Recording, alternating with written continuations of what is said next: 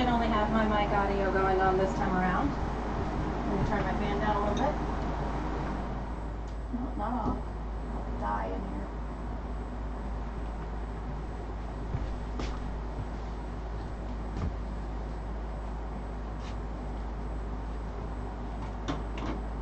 Everyone excited? I'm excited.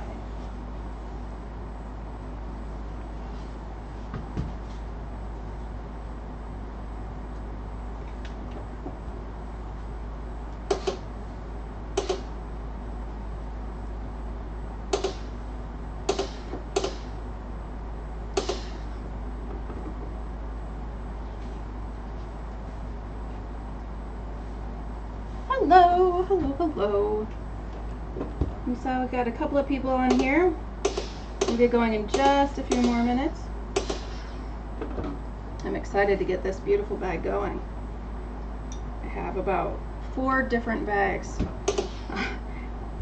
that are somewhere in process. 5 if you count the tail end of my massive plastic zipper-on wallet spree. Man, I did not stop doing that pattern. It was a lot of fun.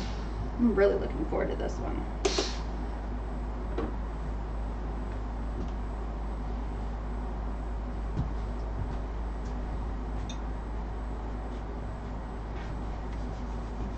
Gonna be fun, people.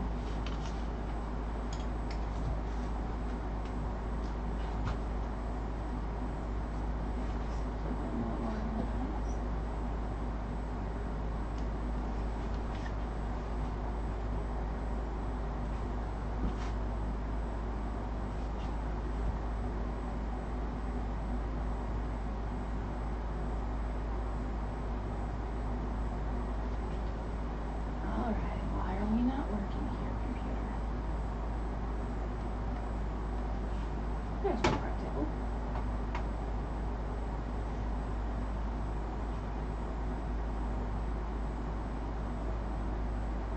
Alright. Looks like our system is behaving itself today.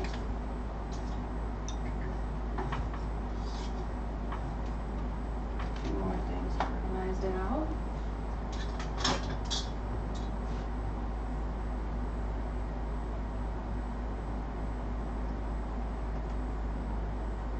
So one of the first things we're going to talk about is where we left off last time around, and that is cutting these guys to the right length and making sure that they are burned off at the edge. And I'm going to show you how to do that easily and quickly and safely. Safely being one of the major pieces that I'm looking for in this particular arena. I've cut all of the gray ones to the right length. If you were with me during the cutout session, I'm making one that's themed around Jack Skellington, and I'm also making a Hello Kitty one, but I'm not showing anybody the Hello Kitty one until it's done. I realized that a little while ago. I like making things in batches. When I started with a previous pattern, I did like a whole bunch of them, and it worked out really, really well, so I was really happy with that. So we're going to do that, but we're going to do it on my on the pink instead. I'm going to see if I can restart something and make it behave itself. One moment, please.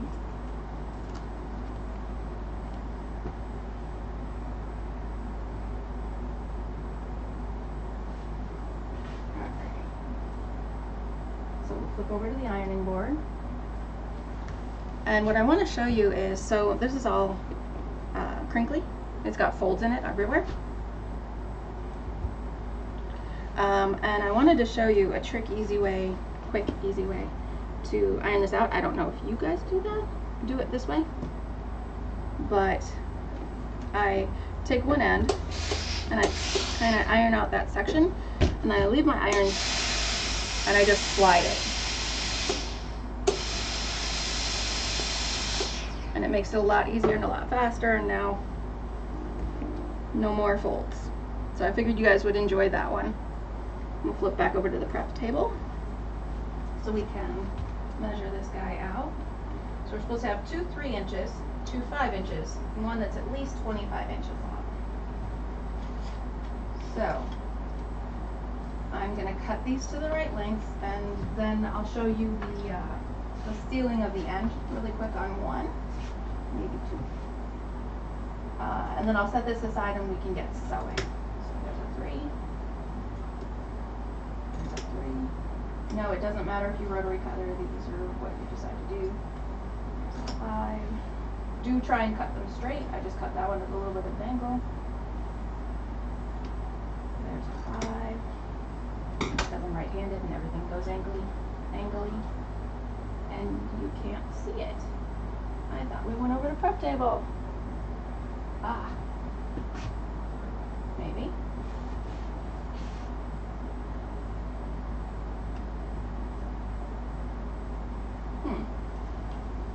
Strange.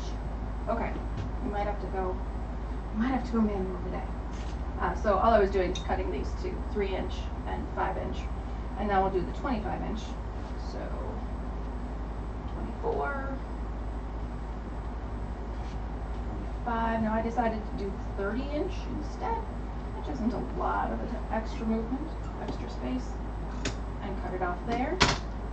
So I'll put all but this long one out of the way. Do the short ones when I'm off screen. Get back up there. Just so you can see what's going on, and so the first thing that I think of whenever I have an open flame is, how's the air moving around me? Because I don't want a cross breeze to, burn my fingers, because I'm kind of fond of my fingers. I like them a lot. And where did I put my matches down? There they are. Okay. So I normally do this with a lighter, but I cannot for the life of me find my lighters either, so that's lovely. But I wouldn't recommend doing them with regular matches. I have the Strike On Box Wood Large Kitchen matches. They're awesome. And hi Martha! It's not my pattern. It's a Quaint Stitches pattern, and it is amazing. It is actually, I'm told, 4 a.m. in India right now, which is where the pattern designer is from. And she was so sweet. She messaged me this afternoon. Well, this afternoon as far as I'm concerned. And she messaged me and she's like, I just finished watching your video and you're so sweet and thank you for the feedback. And she's just amazing. She's an absolute delight to work with. But anyway, back to this. So what I'm going to do is I'm going to light the match. Obviously, make sure there's no air moving. Make sure if you accidentally drop the match, nothing's going to get hurt except, maybe my mat. But this is a fairly abused one, so I'm not too worried about it. And I actually have this little guy over here. This is actually a cup of water. That little dot in there is actually a previous match head. And yes, Martha, I'm glad you're here to join us too. So everyone else is welcome as well. Even if you're just hanging out in the background, that's perfectly fine. My husband and I watch people play video games online all the time, and we just hang out in the background. Anyway, so what I'm going to do is I'm going to light the match. My space is safe. I have something to quench the match out in right away because obviously I'm working. I'm in what used to be another bedroom, so there's a fire detector fairly close to me. It's not going to go off because of this, but safety first. I'd rather be safe than sorry. So I'm going to light the match, and all I'm going to do is gently basically let the flame brush along this edge because it is going to melt the plastic. This is melted plastic. If you put it against your hand after you melt it, it will hurt. Trust me. So I'm going to do that, and then I'm going to set it off to the side. It cools fairly quickly, but and then I'll do the other one while the match is still lit. So that's why I have both ends fairly close to me. And this is my right leg. Okay, just making sure I grab the right piece. So I'm going to wait until it's done doing the flare-up piece. Now you can melt you can set this on fire, which is obviously not ideal. And as soon as I'm done, immediately into the water because I'd rather not hurt anyone. And my trash cans are lined with plastic bags, so I'm going to test it to make sure so I don't put anything on fire in there. And it's really that simple. And now my end is not going to unravel. I can't even pull it apart. I can wheel it back and forth and it still has the pull, but it's not going to start fraying out, which is the idea. And it's a little bit darker. It's still a little bit warm. The edge is a little bit darker than it was a moment ago, but that's intentional, and that's a good thing. If you have questions on that concept, feel free to mention it in the comments, and I will answer as we go along. All right, so we are starting in on page 6, and I'm so excited. I'm sorry. I'm very easily excited today because I was looking forward to this the entire day I was at work. Just like, okay, I get home, I need to prep this, this, and this because I didn't get those done yet. Everything's ready. Everything is cut out. I tend to, a couple of things. I tend to, when I know I have these facings, I tend to put the zipper that goes with the facing, because if I'm doing a color coordination thing, I want to make sure I put the right zipper with the right piece, especially if there's different lengths. We have 3 7.5s and a 10. These are obviously all a little bit bigger than that. No big deal, that's fine, I can cut them down. But that'll make assembly quicker. When you do, so this is the gadget pocket. It's one of the pieces that has that foam or, not foam, I can't think of the word. I used felt, but the puffy stuff. This is one of the pattern pieces that has that. Whenever I have that and I have not continued immediately after adhering that, I always put the two with the sides together and the right side's facing out, so that if I have to move this pattern while I'm working with something else, I can just pick this up. I don't have to worry about this piece accidentally pulling apart or pulling away.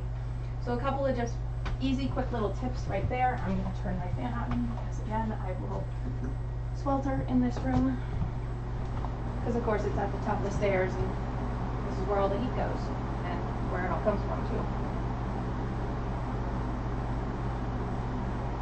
Alright, so the first thing we're going to play with is these adorable little strap anchors.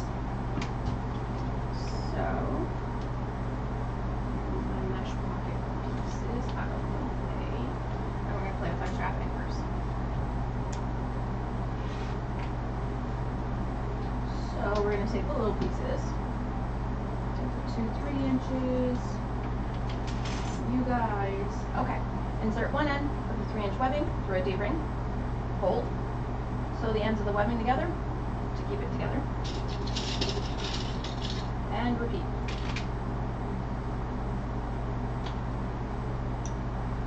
So we will actually do that in just a moment, but I like economy of movement. I like doing everything that I can in one place.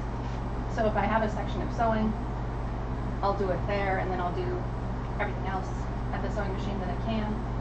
So what I'm going to do is I'm going to read the rest of the directions, and we're going to do a lot of that over at the sewing machine. So place a strap anchor right side up, and line up the raw end of one of the D-ring webbings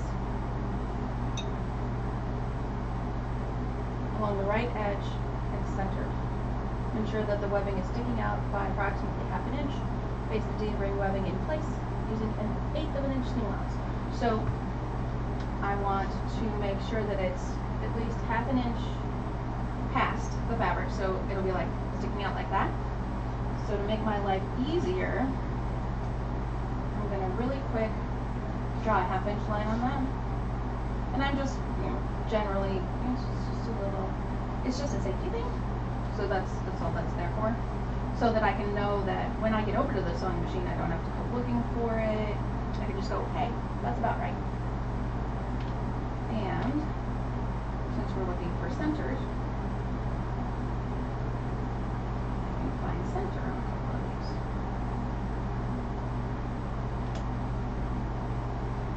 And then we'll place the one other over it with a ½ inch seam allowance. Alright, so 1/8 inch seam allowance to attach the webbing, ½ inch seam allowance to go along the corner. Everybody ready? We're going to go over to the sewing machine. I'll see if my, wow, my system is not behaving today. We have a new sewing machine view because we have a better sewing machine camera. Alright, so first thing we're going to do is we're going to sew along the edge so that this clip doesn't have to be there anymore. right along the edge. I'm going to use a 2.5, so it's a fairly short stitch length. And this is just to secure it. You don't really need to stitch 16 million times over it. It's just to make sure the thing doesn't come apart while we're doing everything else.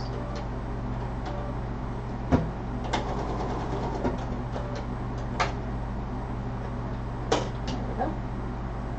Alright.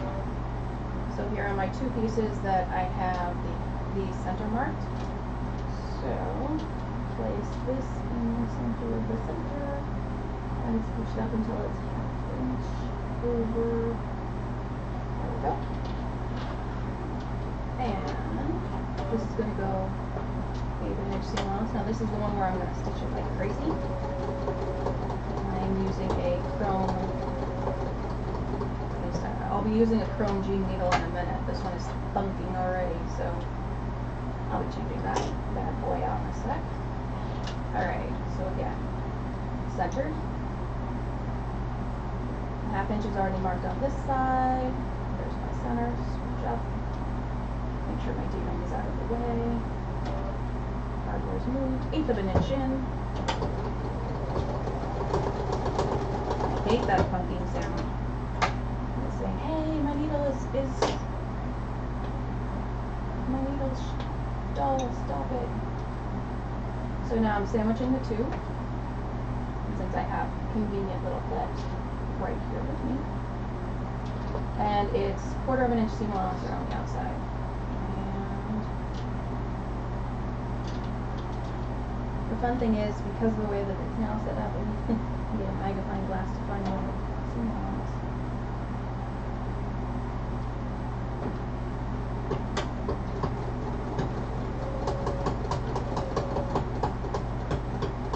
Oh yeah, we definitely need a needle change. Everybody hear that bump, bump, bump, bump, bump, bump, bump. I hate that sound. It's definitely a needle saying, I am dull.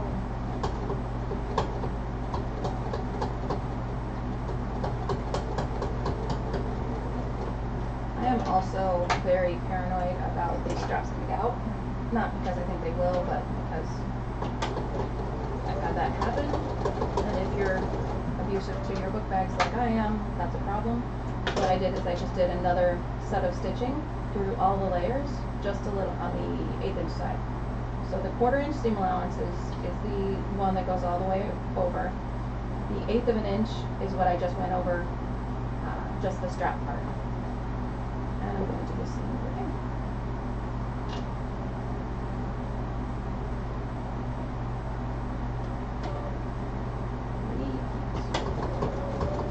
Okay, I'm going to put needles up here so that I change my needle before I continue. Keep meaning to do that.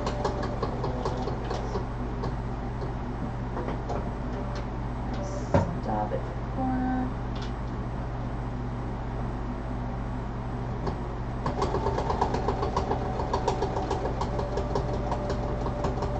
And of course, back stitch at the beginning and end.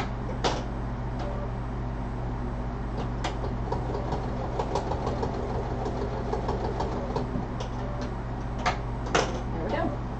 And I'm going to change my needle before I do anything else. Press like crazy. Made sure my studio was cleaned up. Did everything but actually saw on my machine. Changed the thread on the previous project. This is a 16-100. So I got a whole bunch of needles that are okay off of Wish, just out of pure curiosity. It's like $3 or $4, including shipping, because shipping is what kills you on Wish. They're not bad, but they're not great. They work both. There we go. I'm using a foot that only has a hole where the needle comes through, so it doesn't have a hole going this way, so I have to thread that through. Alright, back to the front table.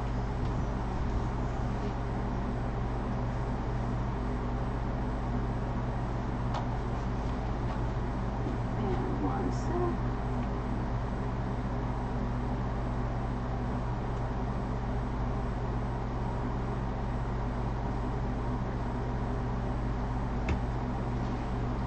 Alright, so trim the corner seam, turn the strap anchor right side out and press. Top stitch the strap anchor an 1/8 inch away from the edge, leaving raw edge open. Repeat 1 through 4 for the other strap anchor.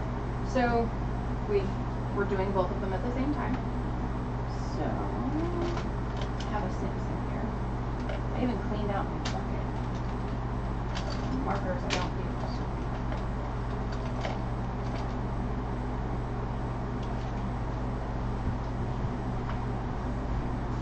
Hi, pretty cute. Alright, so we're gonna just trim off, and that is not more. I need actual scissors. Trim off that corner. We're trimming seam allowance, or trim the corner, turn the strap anchor, press, top stitch and 1/8 inch away. Easy peasy, right? So I interface. This is actually more like a duck canvas. And I interfaced it like crazy. By the way, this knitting needle is one of my favorite turners. It works absolute miracles. Oops. Except when I hook all the way through. That wasn't good. Yep, I broke a thread. Oh boy. That's what happens. Brag awesome.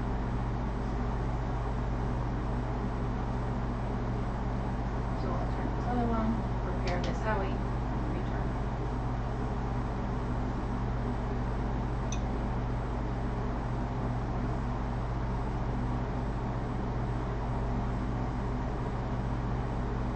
Everybody notice I have a brand new camera for the prep table, and I'll try not to do this right up against my chest, which you can't see.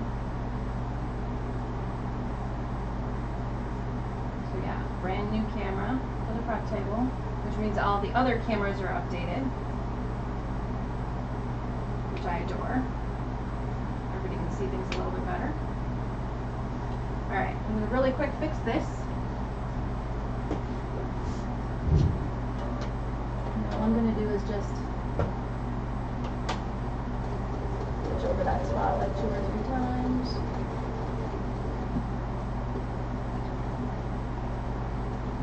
And since it was at the corner, stitch over the other side of the corner at the same time. Just to make sure nothing escapes. Alright. Let's try this again, shall we? So we're still on page 6, but we're finishing out page 6. Just realized I have dye on my hands. Isn't that the way it goes? Work on a project and I'll all of a sudden realize that, you've got thread all over you at the dinner table. Thankfully my husband finds it endearing when I come downstairs with thread on my face,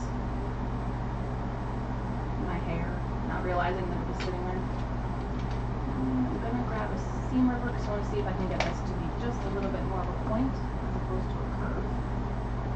But I'm working with a really thick fabric, so I'm not really all that surprised that I've got a bit of a issue there. But that was also intentional. Alright guys. Pull out my hammer. Anyone's seen these before? You know I love my hammer. One sec, loud noise. So that is the easiest and fastest way to condense a lot of seam allowance in one spot. I knew my iron wasn't going to get that. Loud noise. Here we go. The little fixes. So we're going to go over to the ironing board really quick.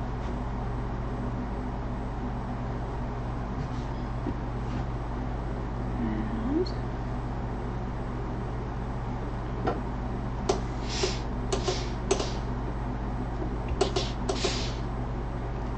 iron this out.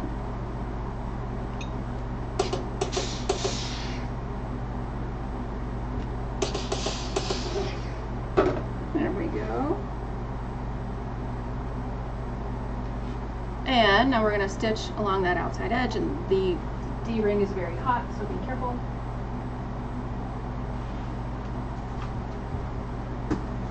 If you're a detail stitching kind of person, which I normally am, now is the opportune time to do so.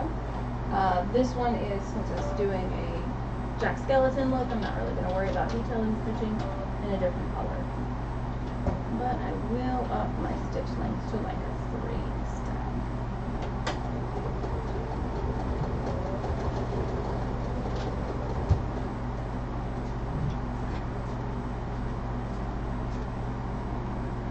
What?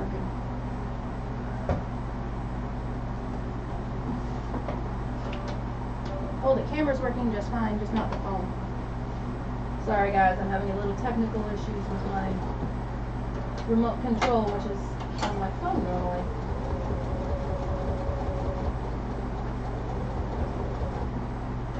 Back stitch at beginning and end, because this is part detail stitching and part securing.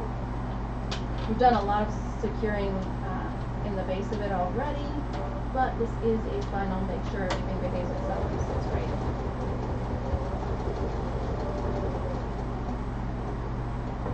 And because I have a bit of a curve to the point right here, I do end up doing like a stitch across from here to here.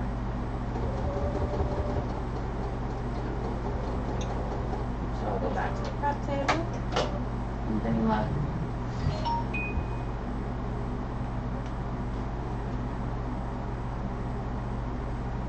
hey, you fixed it. There we go. Thank you, wonderful husband. I love you. He thinks I'm silly. Oh, he's giving me heart. Alright, thank you for your patience, everybody. Okay, so we have the very bottom corner securing piece on page 7. Insert webbing into the tri-glider, which is this guy. From the bottom, over the top bar, and back down the other side. Now slide a swivel clasp through the webbing.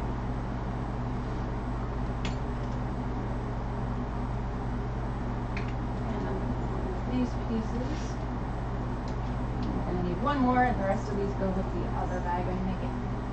Okay, everybody get that? There you go, up and over the bottom piece, this middle bottom piece, and then put a swivel clasp on, because we're doing the strap now.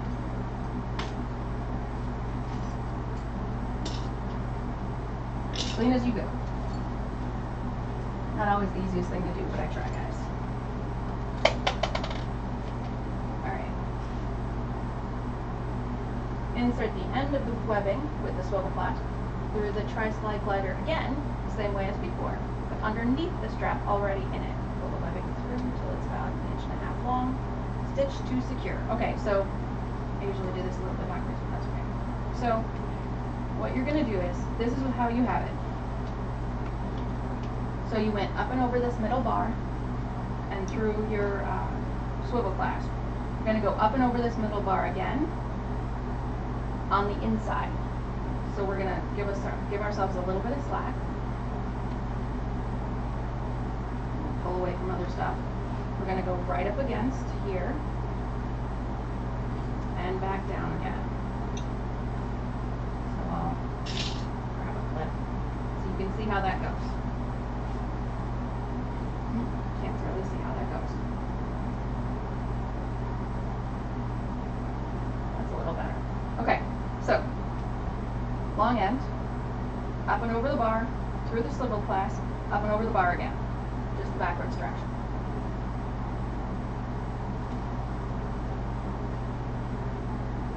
Pull the webbing through till it's about 1.5 inches long. Stitch to secure it around the center bar on the tri-slide glider. Tri-glide slider. So you want to give yourself about 1.5 inches tail. Wow, I'm pretty dang accurate. And basically what you're doing is you're basically just securing this right here. If you've never done this before, I strongly suggest what's called an X in the box. So let's get a piece of fabric with me. Okay, so pretend that this is your strap. I'm enlarging the whole thing so you can see what's going on. So your strap is really, really long, and this is the end of your strap, and it's folded over. So this is the part right here where it's folded over, and we're gonna stitch it down. That's this right here, okay? Everybody with me so far? What you're gonna do is you're gonna stitch, it's called an X in the box. Let me grab a marker. And I'm gonna look at this pattern like 3 months from now when I go to do this pattern again. What in the world is drawn all over this pattern? Sure. See, I took my markers out of here. That's what happens. There we go. Alright, you're gonna do an X in the box. So, you're gonna start at a corner. It doesn't matter what corner. You're gonna go over, down, over, and back up. Now you're back up in this corner. So regular square. And you're going to go down, across, and up again. So now you've made a box and an X in it. It's the most secure way to attach basically any stitching like this. This is the way that a lot of the industry mass-produced things go, and it really is one of the more secure ways to do it. I strongly recommend it. Doing like this for quite some time. But I'm OCD, so I'm going to try and make an actual box, like a square. So I just marked, so it's an inch wide, so I marked an inch up, so I know exactly where my square is going to be and where I'm going to X. Now, in all honesty, I always like the second line of stitching across to be at the top, so I'm not going to start at the top. So I'm actually going to start like here and go over, up, over, down, then diagonally, across the top again, and diagonally again. And you can, of course, stitch over this more than once. I don't feel like I need to. So it's a short enough stitch length, but yeah. All right. Why are you misspeaking things? Fail to reconnect. All right, we're going to have to do this the hard way, guys, so bear with me. My automatic being able to flip scenes capabilities is being hindered. Alright, so I'm going to bring my stitch length back to a 2. I'm going to start again at the bottom, over,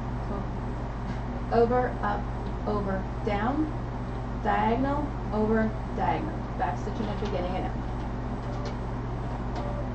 It's not easier than it sounds. Keep your edges even. Vary your needle to turn.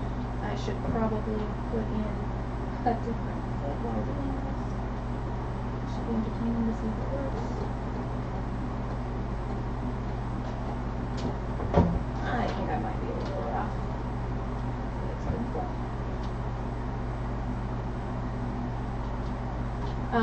The reason I'm reminiscing is that the foot that I have in my sewing machine does not like, because my foot is a specific width and I'm right up against the track slide bar. Rookie mistake, people, rookie mistake. Well, I'm going to make the best of it. I'm just going to stitch backwards.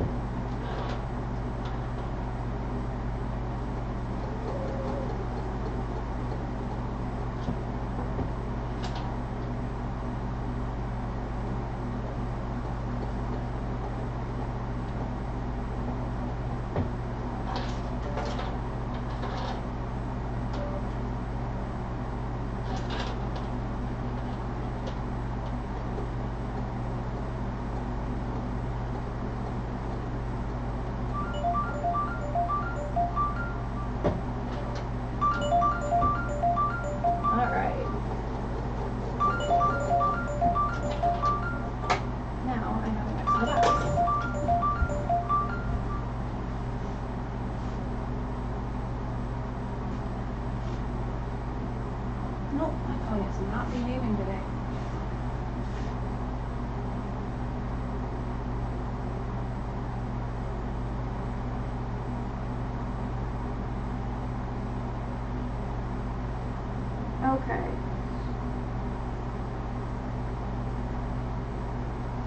So, now I have my little X in the box. Oh, you can almost see it too. Yay, upgraded cameras. And, you know, contrast stitching. And it isn't too bad at all. I was really worried when I had the wrong foot in there.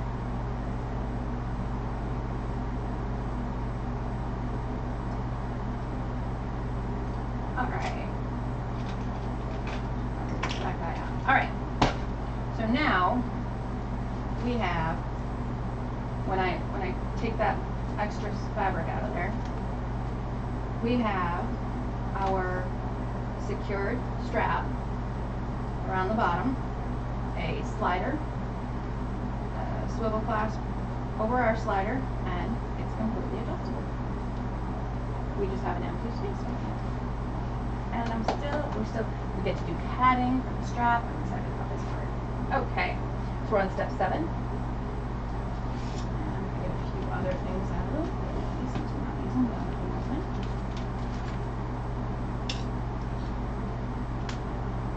Okay, insert the other, we did that one. Line up the free end of the strap webbing centered along the short edge of the right side of one strap piece.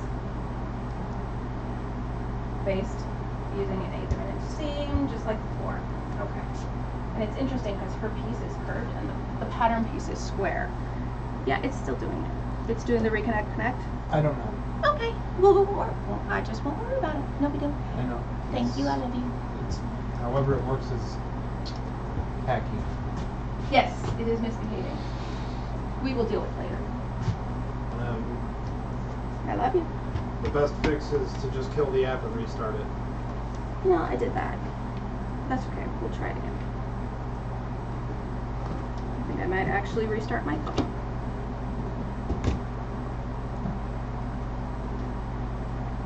So when you hear the T-Mobile restarting sound, don't be surprised. Alright, back to actually getting some work done here. So I'm looking at this, wondering if I should be stitching to the side that has the padding on it or not. I don't think it actually matters when we start. I'm going to get this out of the way because I know me and I'm going to hit it with my elbow or something, or flutter something.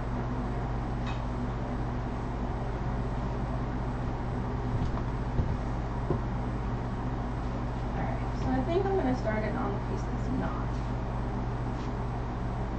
That is not padded. Line up the free end of the strap webbing, centered, along the short edge of the right side of one strap, such that the strap is sticking out by 1/2 inch, faced as we did before.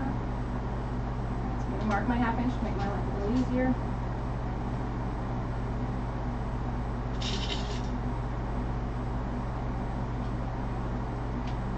Okay, so we're going to base that down.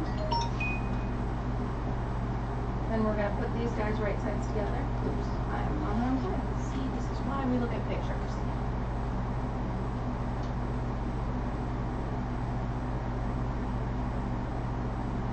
And we're going to put these guys right sides together. And 1/4 inch seam allowance. Stitch up, over, down a little bit. Leave a 6 inch opening and down some more. So I'm going to mark that 6 inch opening now.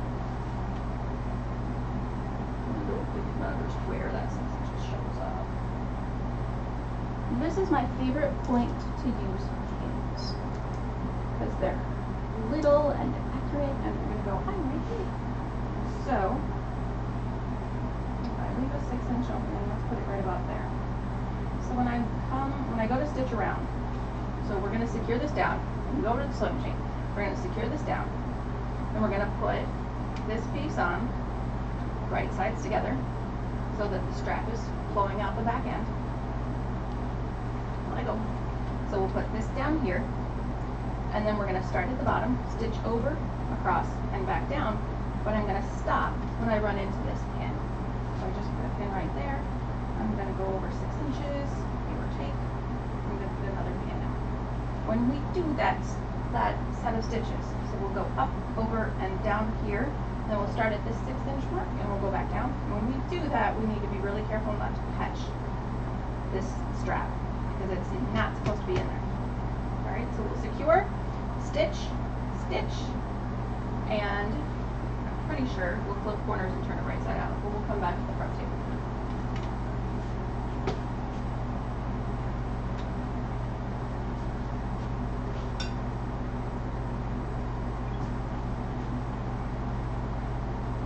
And over to the sewing machine we go. Over to the sewing machine we go. I'm not gonna whistle, it'll blow your ears out. Alright, so, secure stitch.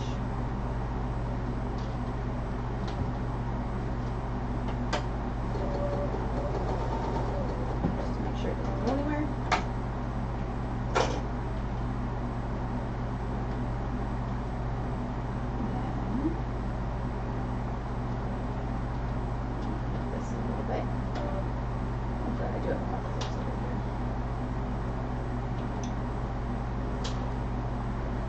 I think I'm going to pull this strap out of the way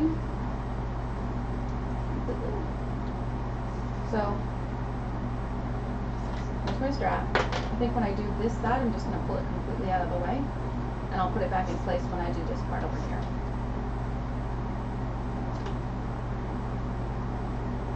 And 1/4 inch seam allowance.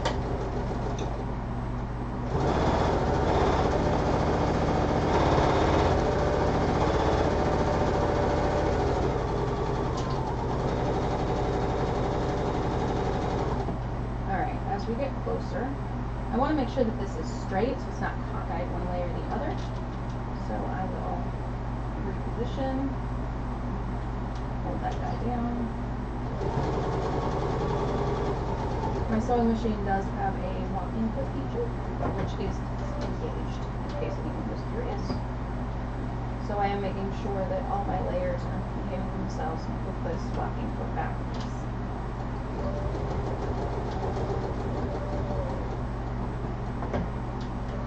Now is the fun part. So I'm going to push this strap as far to the side that's already been sewn as possible so that I don't catch it. And I'm going to stitch down to this, where I put this pin in right there. And then I'll back stitch.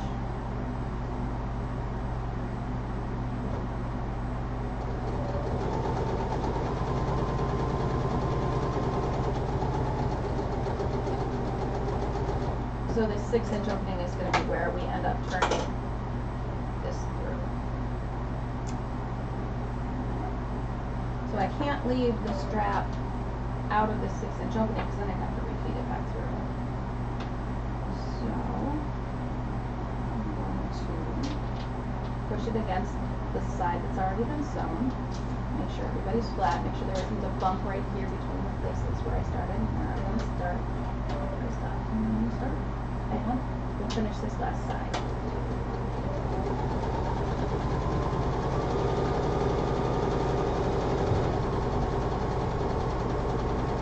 So far so good. I don't like my thread balance. I'm going to fix that really quick.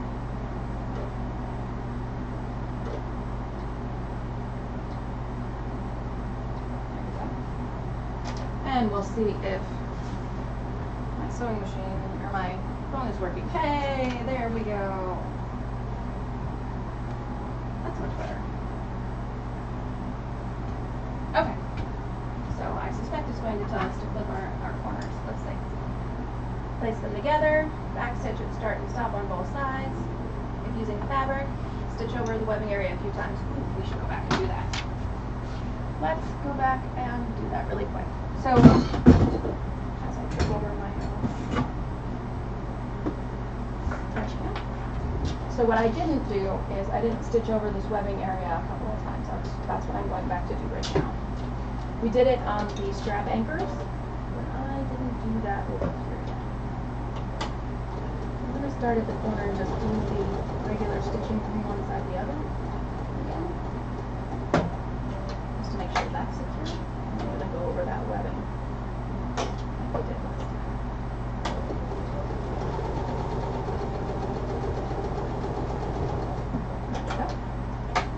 So now I have an extra secured end right there and another set of stitches by the webbing.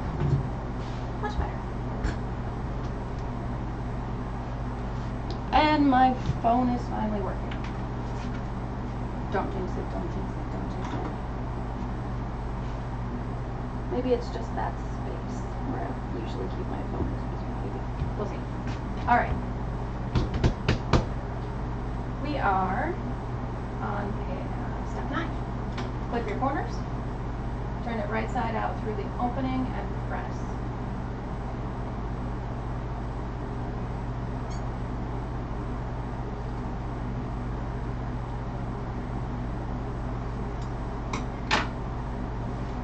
A little confused about the next section.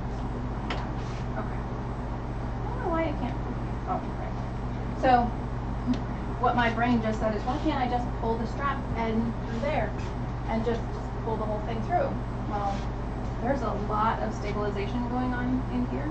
There's this big piece of padding. There's a whole, which is probably supposed to be foam, and I use my regular padding. There's I have 2 layers of woven fuse. Probably not the easiest way to do that.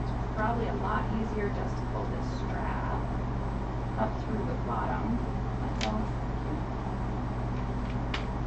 and turn the whole thing through here. Don't get 2 pins out.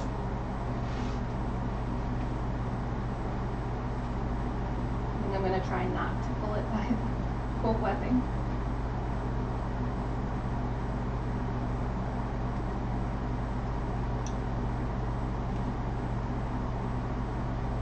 I think I might be a little wishing I hadn't done so much stabilization for my strap. But it's just cotton, so I was worried. I'm kind of not exactly easy on my stuff. So I don't expect anyone else to be. The whole thing goes to alright. Needle up into the corner. Hopefully without puncturing it this time, because getting back in there is going to be hard. And punctured. Lovely. Yeah, I'm not happy with my. I should have stitched something before I started today.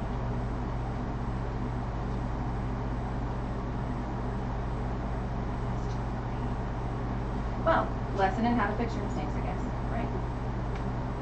I think I just did it again. I think I did that on both corners while trying to do this.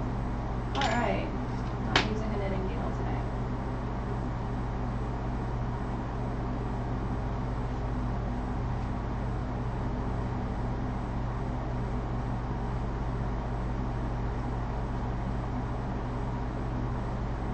Let's see the damage I've wrought. Ah, I did it on the side. That's no problem. Yep. So the top, where I stitched at the top, is perfectly fine. I actually punctured it on the sides. Great job. Alright. Let's go fix that.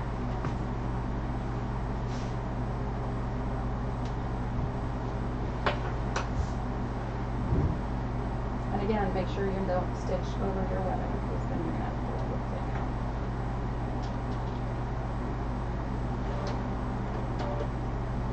Now I'm going to pull my thread. Let's just get my new bobbin.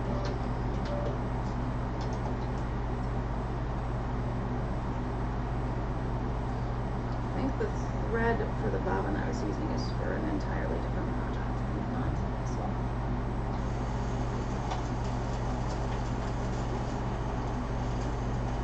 Yep.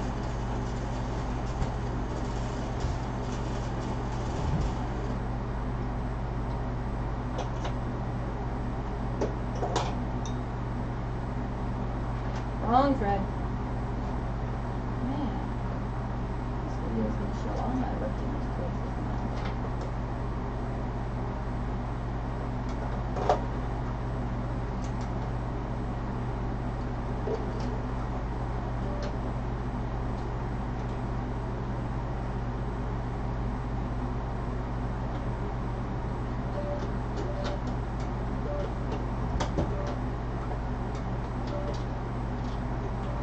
Yeah, that automatic needle threader works about half the time.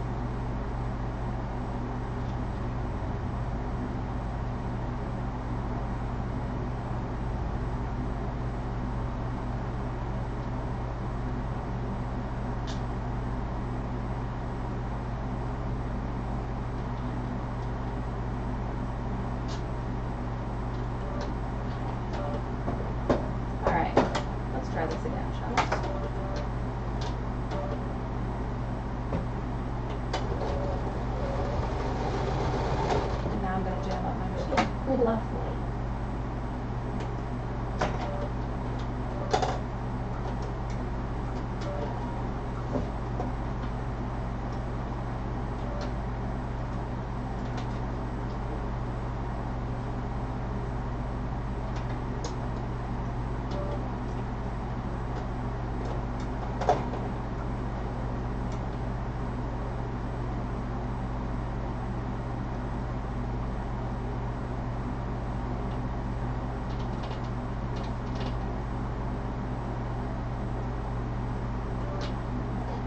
Let's try that again. Much better. Not that I want to speak too early.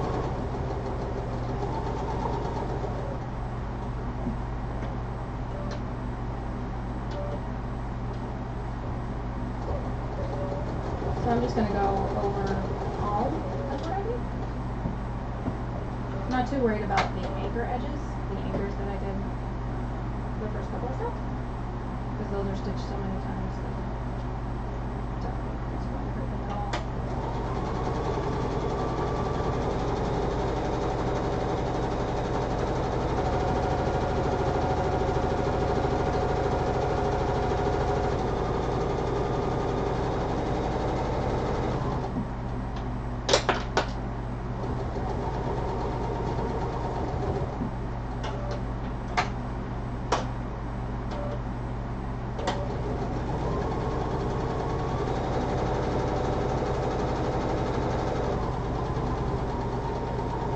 There we go. Problem solved. Hopefully.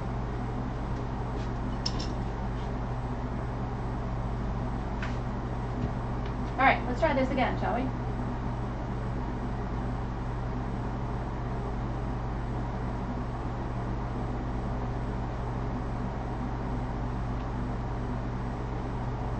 And now I've just decided I'm going to hold the loading.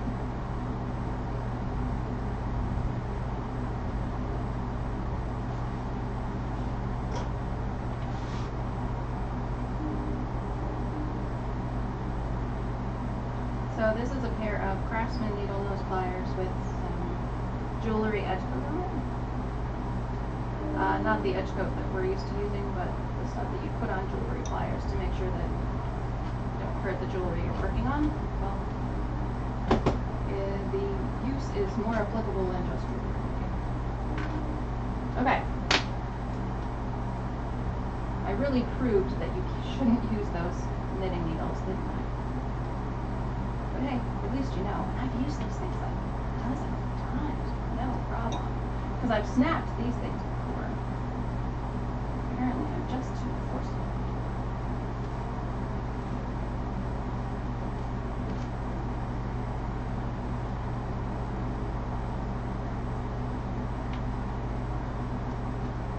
And with all of these layers of interfacing, unless you use a tool, don't think you're going to get your piece through easily.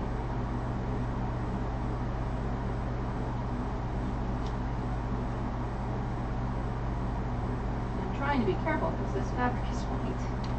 Probably not the best use for a backpack. Ooh, and we're getting a storm rolling in. Oh, there's the National Service.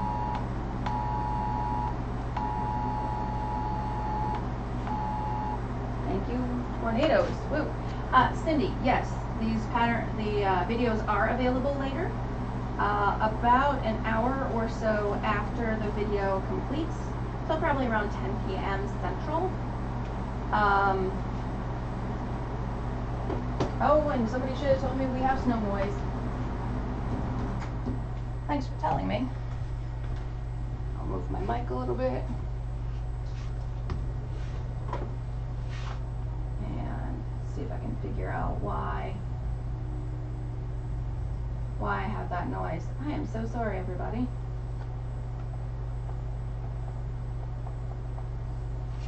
Okay, that might be a little bit better, I hope so.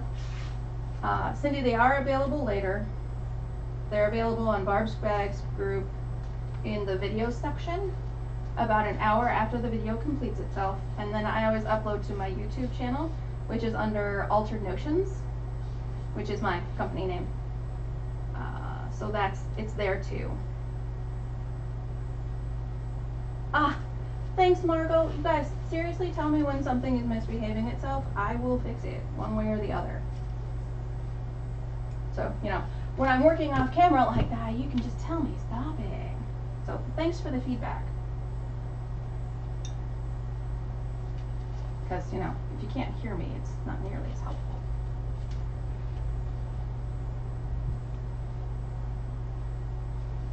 Perfect. Thanks so much for the feedback, Cindy, Margot. You guys are awesome. Really appreciate it. And yes, videos are available always later. You can actually watch all of the Sewalongs are in there in the video section of Bart's Bags group. Now this end is open, so I want to be careful that I don't, you know, accidentally throw the stick like completely off into the monitors that I'm working in front of. Again, that would totally be something that I would do. There we go. Haha, yay, being careful. All right. Hey, did you hear we have a tornado coming? I got it too. So excited. Do you have the hatches battened down? The windows are closed. Then you're fantastic. Thank you, love. I love a man who can support your hobby. Okay, now it says to put the strap stabilizer inside the strap, making sure it's inserted all the way to the bottom. So the stabilizer that I used I used a piece of felt. So when I went to the fabric store, I was starting out and I had no money, like most of us, and I was desperately, wow, that diamond is almost perfectly matched up. That was completely by mistake. So I had no money when I was at the fabric store, and I was looking at the stabilizer prices. I'm like, oh my goodness, these things are expensive, because usually it's the insides of the bag that's the most expensive. Unless you've got a really, oh, the weather will be fine, more than likely. If I blip out, I'm really sorry, guys. We'll pick it up again another day. But I went to the fabric store and looked at the inner facings. They were so expensive. So expensive. So I felt them and I was like, okay, well, I guess I can afford this. And then I said, wait a minute, this feels just like felt, except it has a sticky on one side. It's a little, the iron-on stuff is a little bit thicker. I could always use 2 layers of felt. So I got like 2 yards, 3 yards of felt, and I started using it. And as long as, yes, Lana, you did hear the emergency broadcast system go off in my area. We have a tornado warning. Fun! So I've started using 2 layers, 1 layer or 2 layers of felt. I used 1 on this because I wasn't too worried about it. I have never had an adhesion problem. Like, as long as I do a really good fabric stabilizer, I mean, it's still sticky. Like, I can't pull it apart because I did the spray-on glue really well. And there's no problem. So that's what I've been using for stabilizers. So if you're on a budget and you don't mind using spray adhesive, it is a couple extra steps. That's actually something to consider. I had no idea that fan was making that much noise. I'm going to scoot this cable. There we go. All right. Top stitch all the way around using an 1/8 of an inch seam allowance, sealing the opening closed. Stitch again 1/4 of an inch tip. Seal the opening shut using double-sided tape or fusible web before top stitching. So I'm going to use a fusible web. The reason I'm going to use fusible web instead of the double-sided tape is I don't have a lot of opportunities to use my fusible web instead of double-sided tape. Mine works just as good, but a lot of times you're doing your double-sided tape up against something that can't be ironed. You can't get your iron in that space. Yeah, that's the like big tornado soundy thingy. Yes, it is. How does the world look out there, oh wonderful husband of mine? Looks stormy. It looks well, yes, I would think it would look stormy. He keeps poking his head up the stairs. Like, honey, you know you're on the second floor and there's this tornado thing going on. Yeah, hon, I know. So if I randomly leave you, I'm really, really sorry. So anyway, the reason I use the, I'm using it this time is because I can actually do the iron part, and I can iron easily in this area. It doesn't matter. It honestly does not matter. I'm going to do that pokey part right there.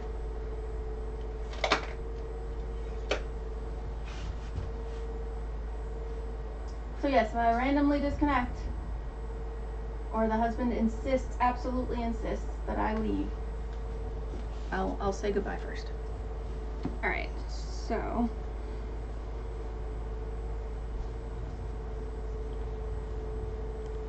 I'm going to work that corner out just a little bit more. And double check that one. They look good. So this iron-on adhesive has a layer of paper. So you iron it down, you pull off the paper, if you can do it right, and then you iron it again. And I also really, really like this option and this suggestion because I've had times when I'm doing like straps or something like that I turn like this and you seal one side with just stitching. Sometimes that stitching starts pulling back, and I like having that extra little securing, especially on something that's, you know, supposed to be a backpack. Alright. So what I did while we were over at the prep table is I was doing this and I was wiggling it back and forth. What I'm doing is I'm pushing the back and the front edges down so I can find the seam and get to the seam allowance. So that we don't have any extra fabric along that seam, so I'm going right up against that seam. And I probably should have folded this before I took the paper off. Well, life's an adventure. Apparently, this project, this pattern is just going to be an adventure. But hey, you guys didn't want a boring video, did you?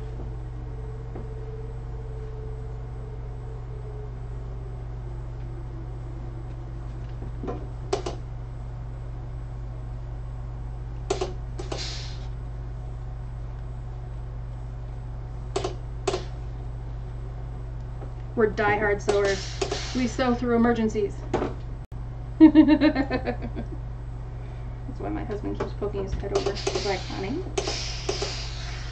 you know there's an outside world and you should be kind of paying attention to that. Yeah. Here he comes again. Hi, honey. They're down for now. So the other thing that drives me crazy about when you have an opening in the side of a strap, especially one with a pattern, is sometimes when you do this, like your pattern will be straight, and you get to the spot where the closure, the opening was, and it'll kind of like dip, and it'll go straight again. So I'm trying to be really careful and make sure that these diamonds, like the same amount of diamond shows above here as it does here, as it does here. Okay, that looks pretty straight. But there's two sides to this. Okay.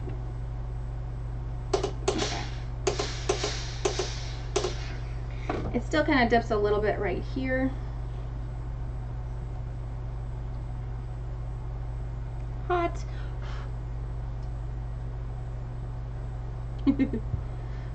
The nice thing is it's glue, so we can kind of wiggle it a little bit, tell it to let go. There we go. Should have called it OCD sewing, right?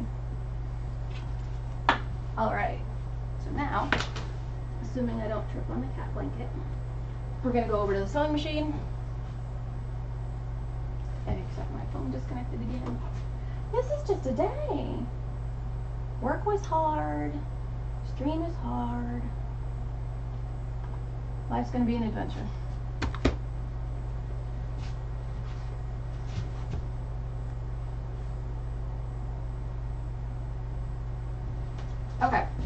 So we're going to start here, go all the way over, up, back up. We're going to do it twice, once at 1/8 of an inch, once at 1/4 of an inch. Come on now.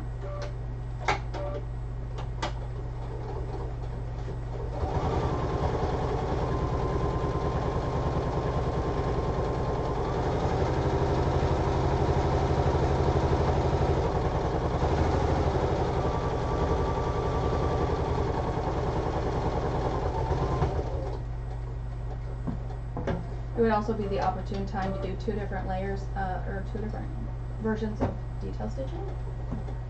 Like if you're playing with colors, you can do one outside stitching in one shade, and the inside second set of stitching in a different one. That'd be kind of cool. Might be something I do on my other one.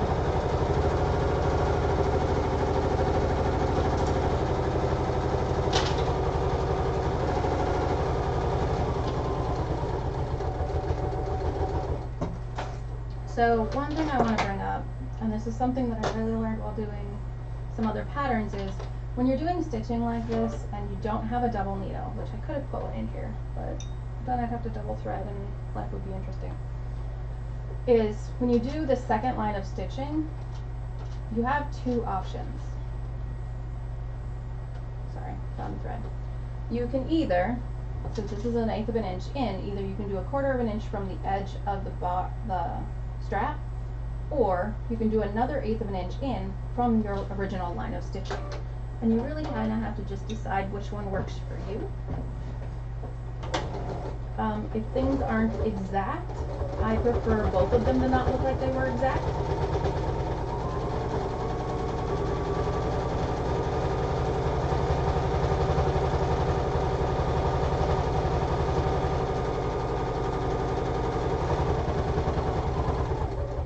And you're going to have to make this strap behave itself. Get out of the way. So what I mean by making sure that both of them aren't exact is I would rather have both lines of stitching wiggle a little bit so that it looks like that was on purpose. Well, not necessarily on purpose, but not a mistake. More like, I just think it looks better that way.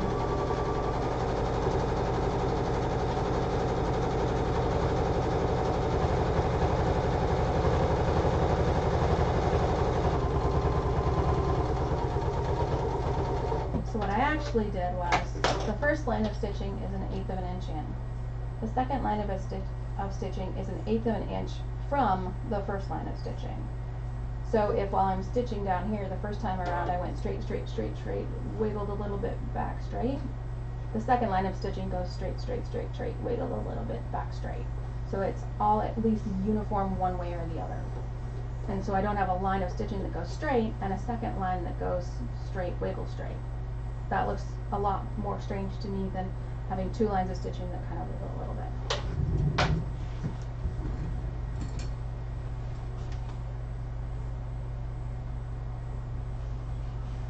Yep. Phone is completely messed up. Life is fun. Alright. So we have 2 strap anchors and 1 strap. And now we're over to zipper pockets. Pretty sure these pieces are going to be set aside. So let's make sure we don't lose anybody. There we go. So if you keep all of your hardware like that, make sure everything stays exactly where it should.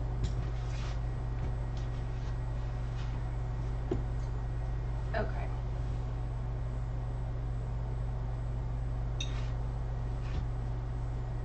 We are up to zipper pockets. Preparing the zippers, if using zippers by the yard or longer, trim them down so they are exactly the right following sizes. 7 inch, 7.5, and 10s. Okay, so these are for the other parts. We're not to these yet. We're not to this yet. We're not to this yet. those out of the way. And all my pocket pieces there. This is vinyl accent, goes up there. All right. So I have 4 zippers that we're putting in. This bag is wonderful. Not being sarcastic, this bag is a lot of fun. Okay, so we want to make sure that they're 7.5. So this one is literally 7.5 from start to stopper. And so is this one. This one is not. So that one is supposed to be the 10.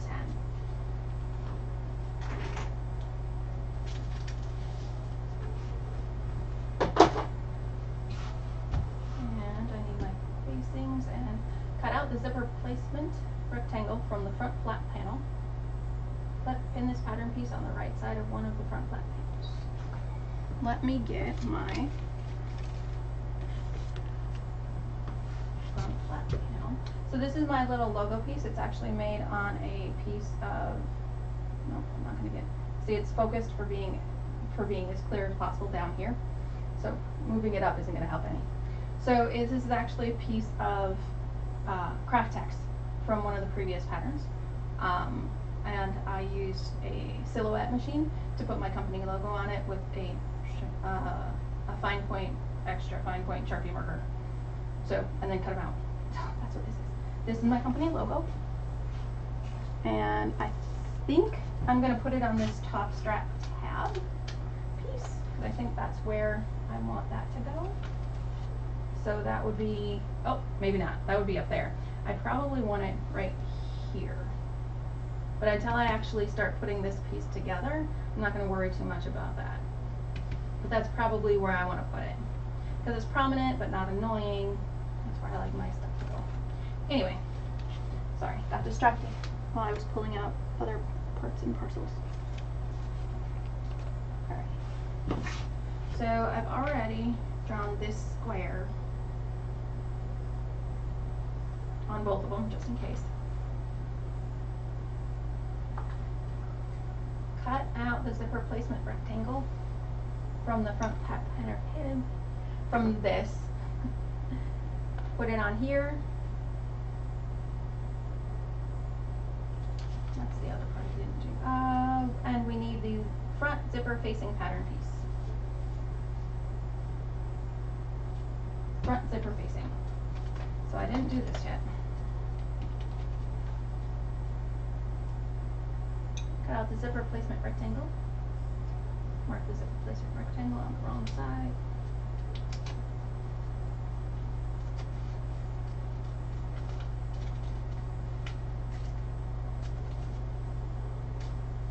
I'm not going to be painfully accurate with this because I don't think I need to be, but we'll find out. I mean,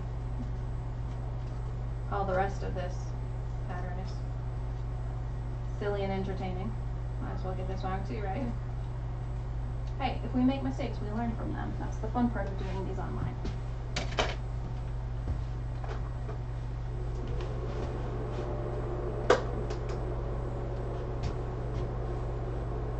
I did turn on another fan, so let me know if that noise is drowning me out. But it's a lot lower. It isn't at microphone level. Okay, so cut that out. I'm going to set you guys a little bit further aside.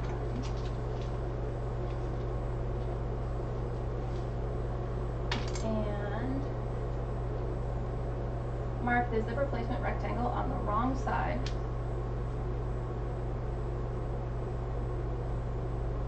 And then the center cutting, in the center and the cutting lines.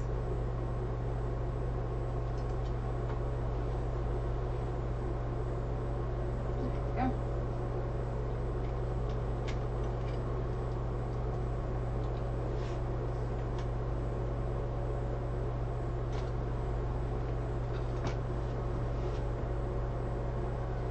So the idea is that this, and this is why I wasn't too worried about getting these exact, because I know I have a ruler that would be able to help me draw these lines straight, despite not drawing them in the right place.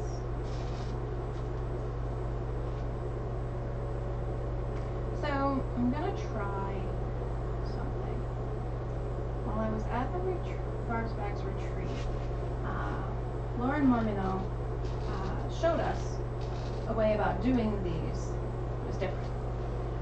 So she doesn't stitch the sides when you're using a facing piece like this. She only stitches this top line and the bottom line. You turn it over, and when you do the detailing stitching to secure everything right there, that's when you get these side pieces restitched. The reason she does this is so that you don't have to worry about the stitching line right here and being able to turn that corner and having those corners that kind of curl, and because you didn't do your clips all the way down into the corner where the stitching meets up in the corner. I thought it was brilliant. I tried it there and it worked really well, so let's see how well it works while I'm online doing, you know, silly screwy stuff.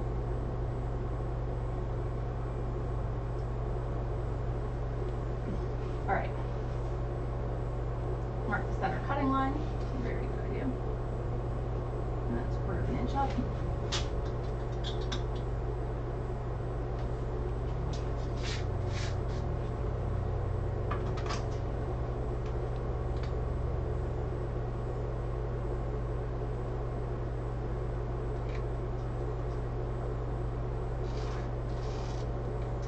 Inch up, and what did they do?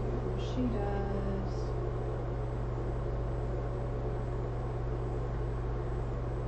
5/8 inch in.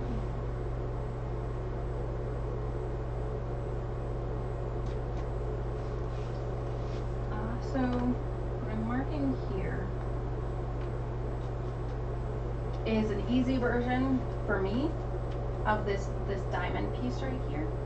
Instead of doing the diamond piece, which is how I'm going to cut it, but I just mark a line right at where I'm going to start that diamond, just so I know that I cut straight between here and here, and then I do those diamonds right there.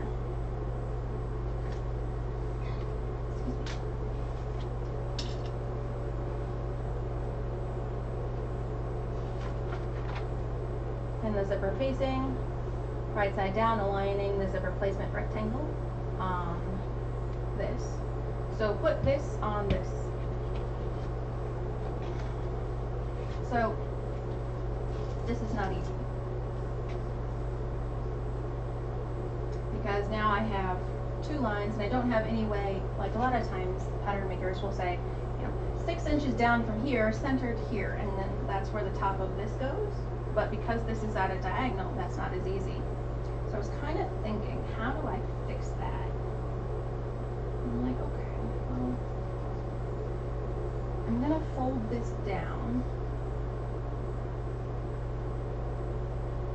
so that I know where that line is. And then if I just line up, so what I did was, at the top of this rectangle, I found where that is and I folded it down. And I'm gonna center it, and I'm going to squeeze that there. So my rectangle right there, this is the top of my rectangle on the facing. Slide that up, and there's my placement. Easy peasy, right? Now, I am a very large lover of clips instead of pins. This is one of the few places that I will use pins, because if I don't,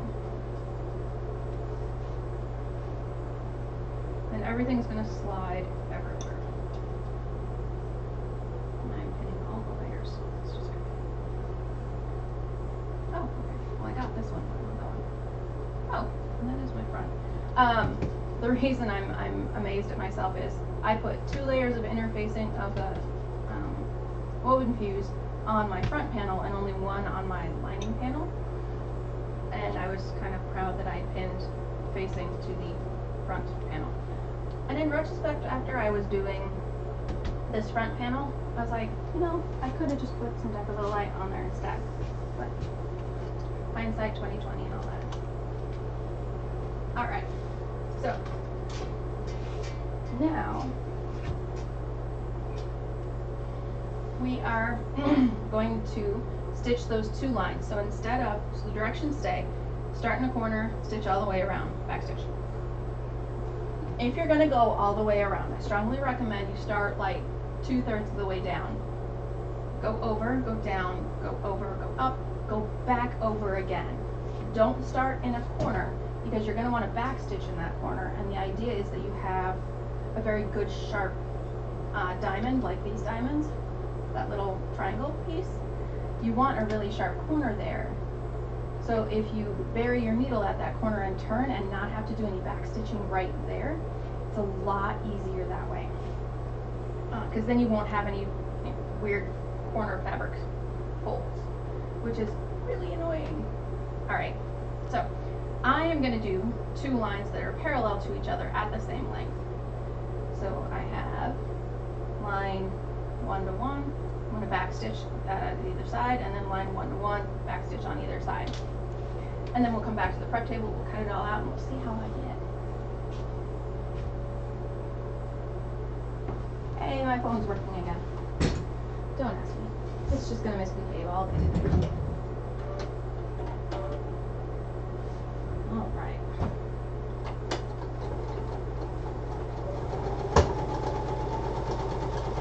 And for those of you playing the home game, yes, I sew over my pins.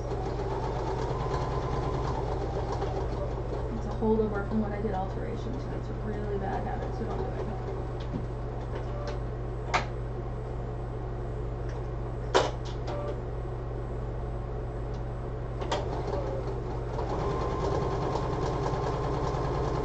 We'll be doing this 3 more times, by the way.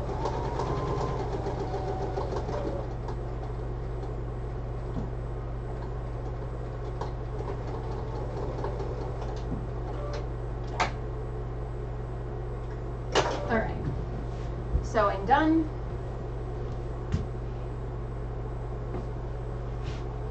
So, now I have 2 lines of stitching parallel to each other, starting at about the same place, ending about the same place. So I'm going to cut along that center line, just along that center line, and I'm going to do those triangles. And that's exactly what the directions say to do. To do that, to get yourself started, I usually fold it in half and do a tiny little snip, just so I can get my scissors in there.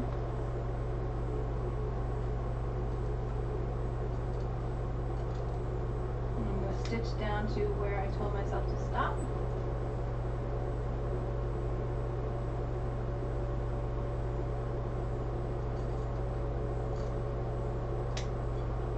And then I'm going to do that triangle, and I'm going to do that triangle out to where my stitching is. And usually I don't do that triangle with my shears. That almost never works. I'll do that triangle with my little snips, because that gets me much closer. Keep in mind when you do this, you're going to be stitching around it again, so don't worry too much about it. But again, keep in mind, if you have fabric that is folding up at your corners, you're going to have to stitch around it again, so you're going to want to iron that down and make it flat. Okay, so for those of you playing the home game, we are on page 9, step 4. We're going to pull the zipper facing panel through the opening and press well. This is where the moment of truth occurs. To see whether or not my 2 parallel lines behave themselves. Now it's going to take me some fiddling to make it behave itself, because, well, I've been doing this much fiddling with it and it hasn't flipped over. But I see chalk, which is a good sign.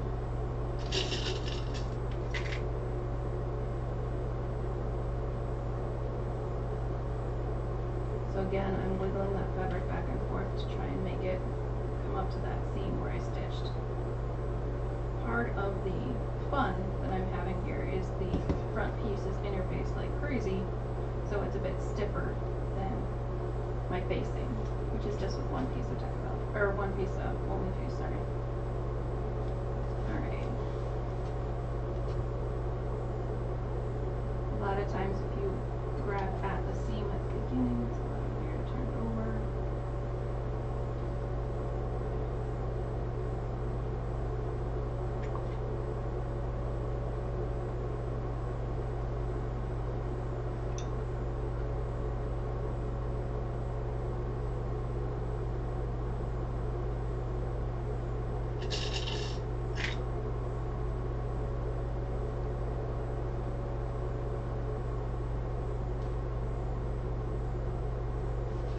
And the really funny thing is her pictures, I love her pictures, they're beautifully, amazingly done, but it looks a lot easier in the pictures than it is right here.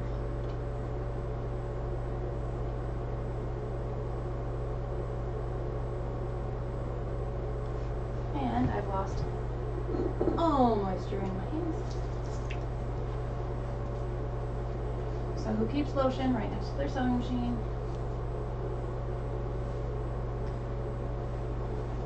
And if so, what kind? Okay, so I did 2 lines that are parallel to each other of stitching instead of the standard box that we normally do.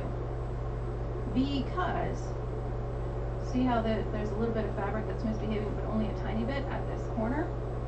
And you may not be able to see it. I'm working on a better camera, people. Things are expensive. There's only a little bit of fabric that's misbehaving, and it's only misbehaving because I haven't worked the facing all the way to the back yet.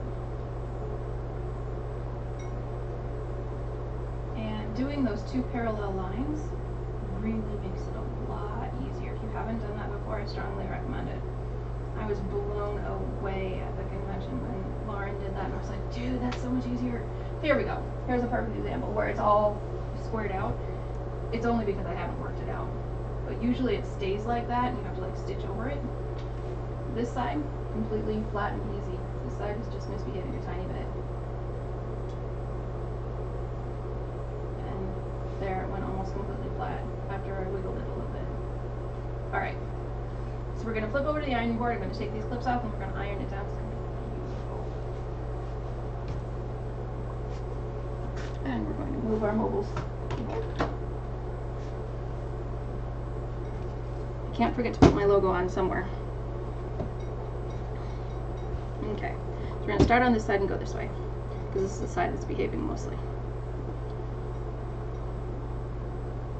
Not that, like, the world is over when you iron it down, but once you press it, a lot of things like staying wherever you pressed it the first time.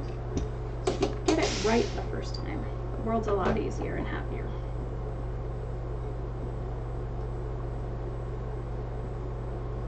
And I think Amazon might be right that I need more clips. It's like, you might want to buy these. I'm like, why would I need to buy those? I have like a couple hundred. Yeah, it feels like there's only 50 in that cup. Not that I need 50 at any given time. Except right now when I have like pattern pieces clipped to fabric and I'm doing 4 different bags. Alright.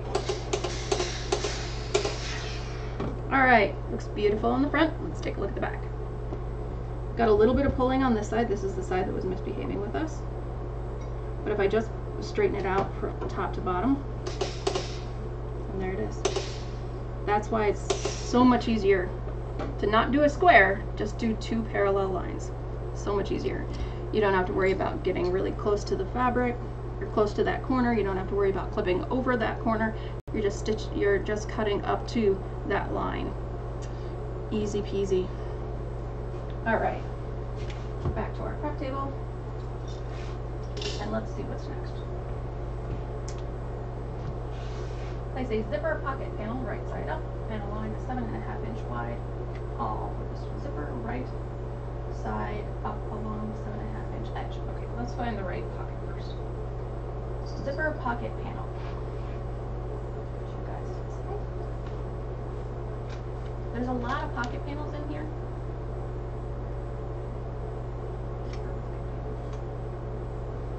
I wish she had put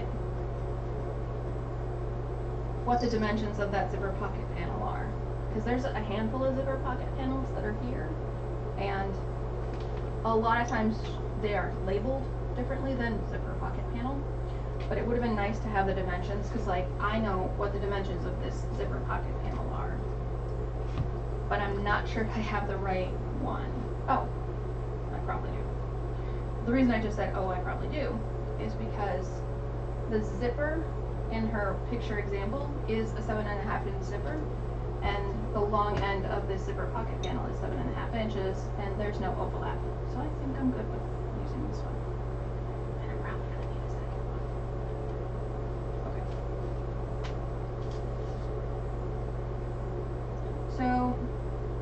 my zipper is 7.5 inches exactly from metal to metal. So sometimes I cut it off, sometimes I don't. For this one, since it is so specific about making sure you're right there, I guess we took it off the bottom because that one's going to be a pain. Alright. Line that baby up.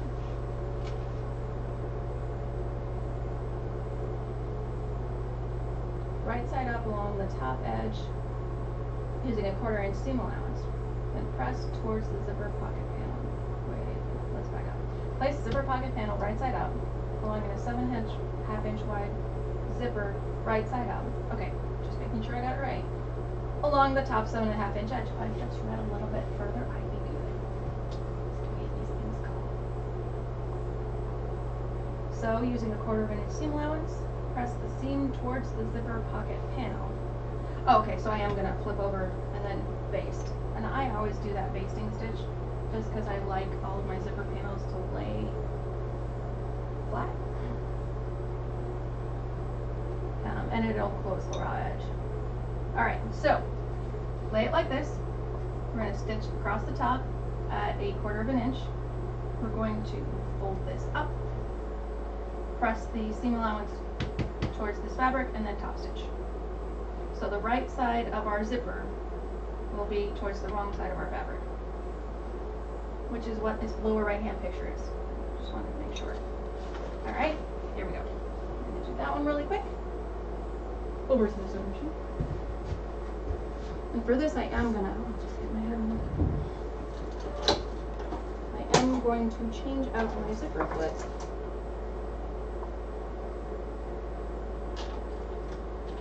Ironically enough, my zipper foot lets me do my walking foot.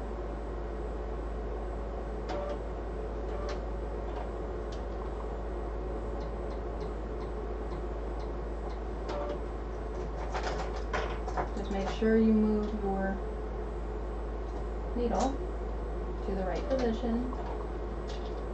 I always do that.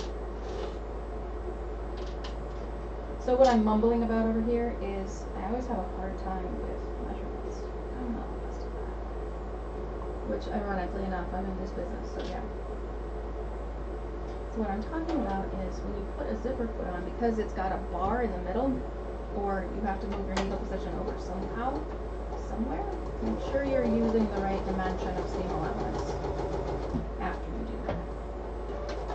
And vary your needle to move your zipper pull out of the way of your pressure foot.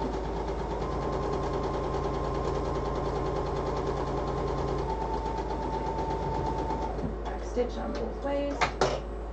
And we'll flip over to the ironing board really quick, since my phone seems to be behaving itself. So, right side, this is where we just stitched. We're going to flip it upside down, and we're going to press the seam allowance towards the zipper panel, away from the zipper. I've never seen a zipper, a seam allowance go towards the zipper, just for your reference.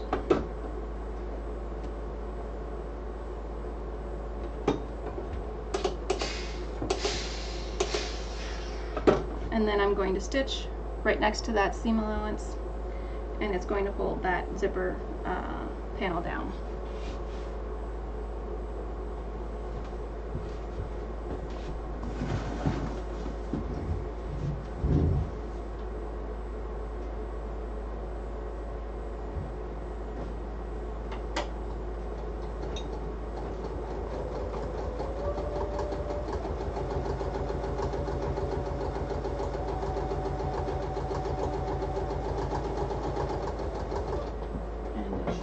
Zipper pull when you get close to it.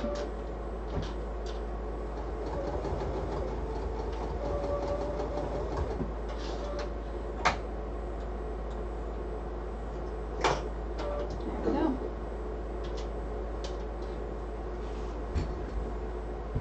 Remember, we're going to do this like 3 more times. So, now I have an extra piece of thread. I have a zipper with the right side up, and the wrong side of the fabric. And this is top stitched so that all the layers are laying and behaving themselves well.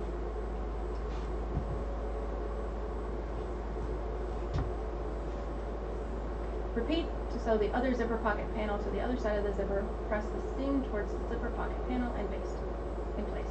So repeat again.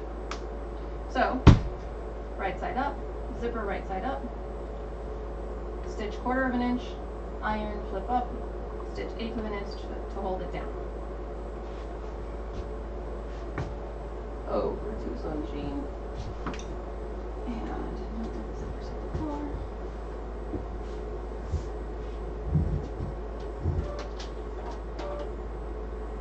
I suspect we're going to do this a few more times.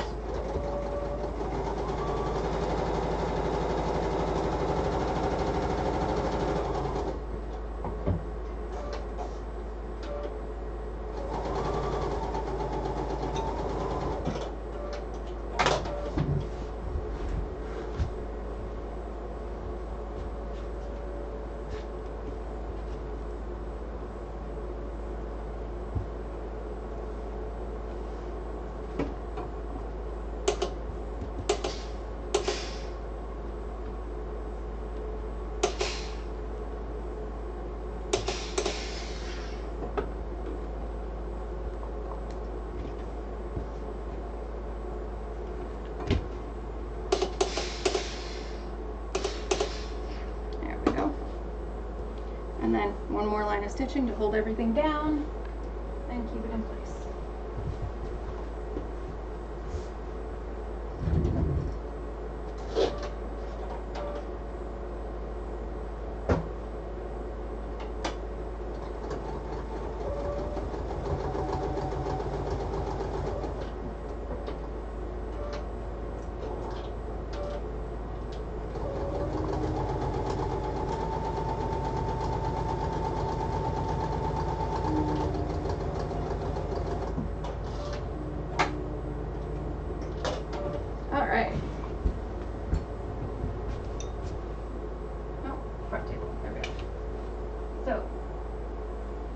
We have the zipper right side up and the wrong sides of both zipper pocket panels. Align the zipper in the rectangular slot on the front flap panel.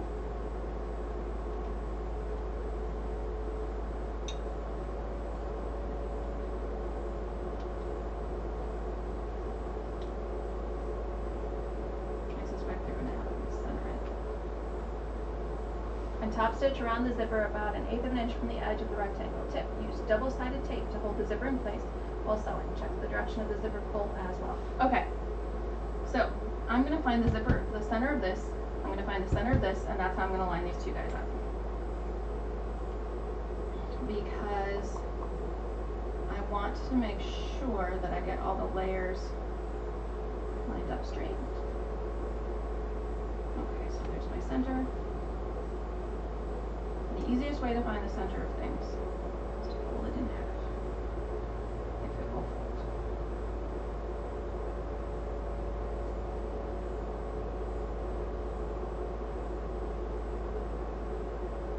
There we go. Just because everything is at a little bit of a wonky angle, I want to make sure that I get that lined up. And I'm going to try and hide that first line of stitching behind this facing, and I am going to use some double-sided tape. I have this itty-bitty tiny narrow double-sided tape that I use for a walleye pattern, but I think I'm going to use the regular. Oh, you're closed. I don't like. Okay, that's okay. I don't need you to hold for very long.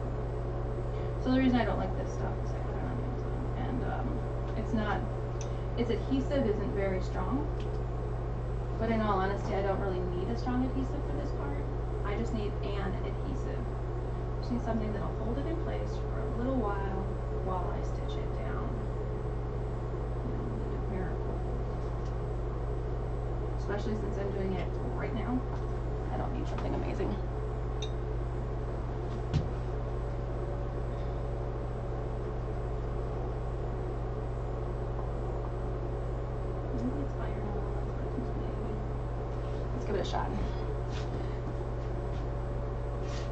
So, since I'm going to put a heat source to something that I've already marked the center on in chalk, which I use Taylor's chalk, so that stuff goes away when you iron it, I'm just going to put a pin there.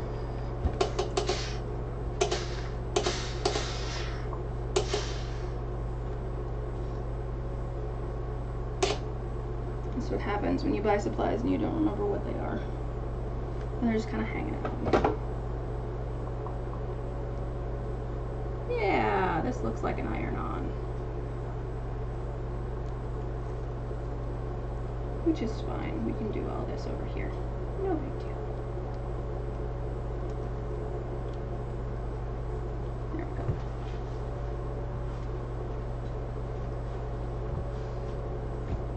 I'm still going to match my centers. I'm going to move my zipper pull a little bit.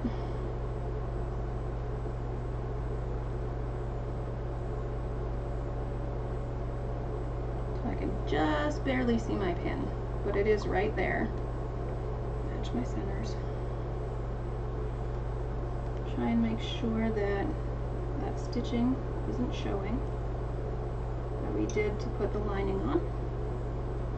Squish everybody down. Iron, since it'll help.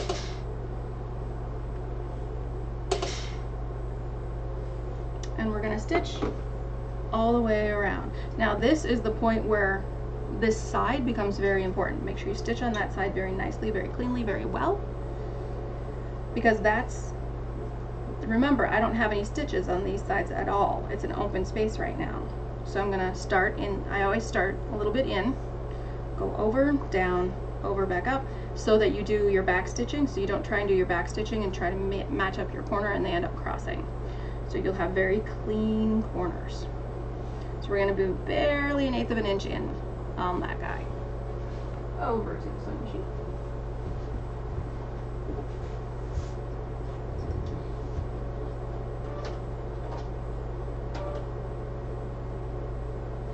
So instead of worrying about trying to do 1/4 of an inch in or whatever, I am going to just move my needle.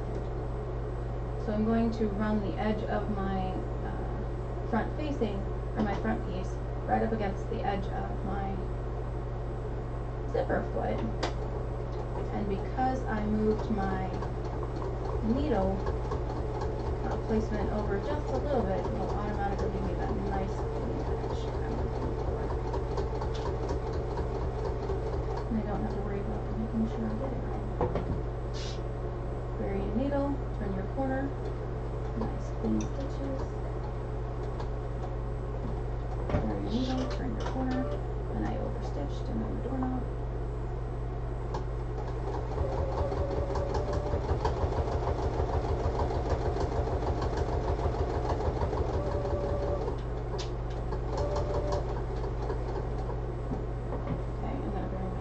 Move my zipper pull.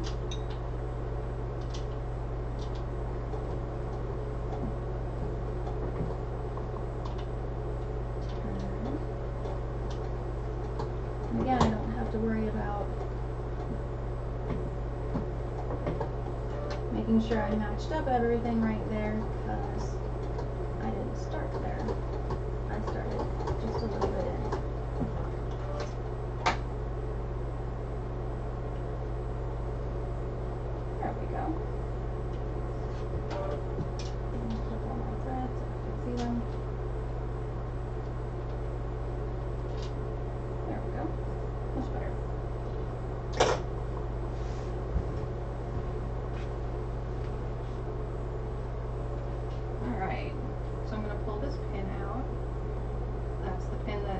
Where the middle was when we tried to iron the zipper.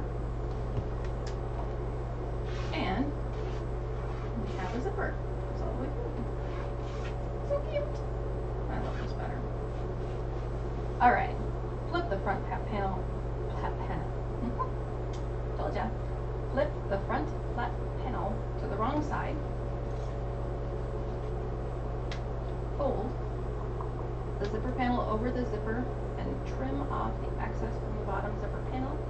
Stitch all 3 sides of the zipper pocket using a 1/2 inch seam allowance. Back start and stop. Keep the front flat panel out of the way while stitching. You can choose to trim off the top part of the zipper facing panel as well. Okay, so what that beautiful sentence said is, pull this down, match up your edges. I'm going to clip them down because they're going to move a little bit. Now, she says go ahead and cut this off now. I'm going to leave it until after I've stitched, because I'm going to start here, stitch down, over, and back up.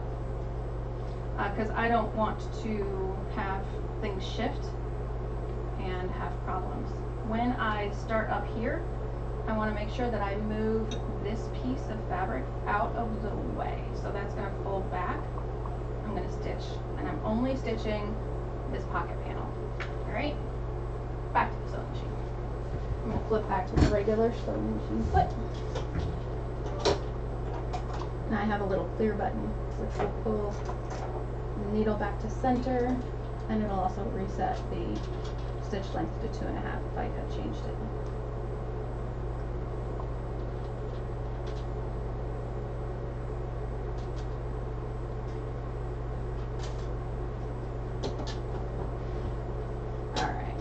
So I'm going to pull the front panel out of the way, and I'm only stitching this part.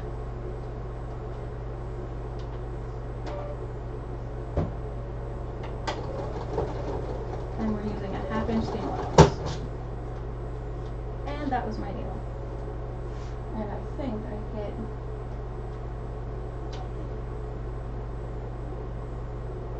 it must have been one of the top tipper pieces.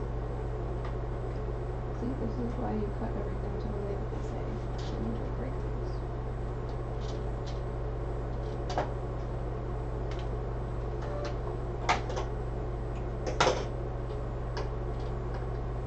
Whenever you break a needle, you make sure you find all of the pieces of that needle. Make sure none of it is in your sewing machine, etc. Ironically enough, I have a ton of these needles, so I'm not too worried about it or too stressed out. When I'm doing a more heavy-duty project, I use the chrome jean needles, the chrome microtext. I really found I like those chrome needles from Schmetz. And I always put my finger behind the needle whenever I'm threading it, because otherwise I'm just looking at metal on metal on metal, and I can't tell where the needle is. There we go. Alright, let's try this again. So, 1/2 inch in. This piece is pulled out of the way.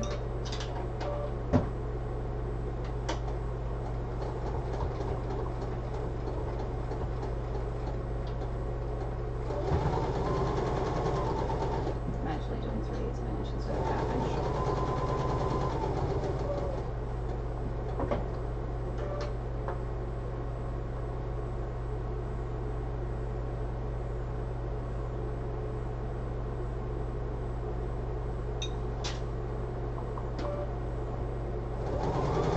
That's where the edge of my pressure foot is.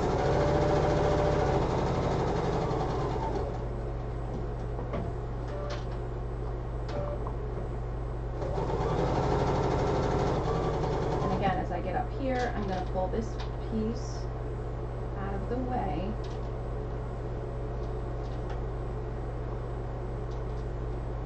So that I don't stitch on that piece.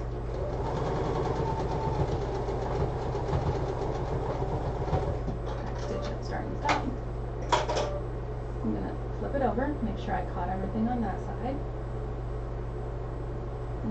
I mostly caught everything.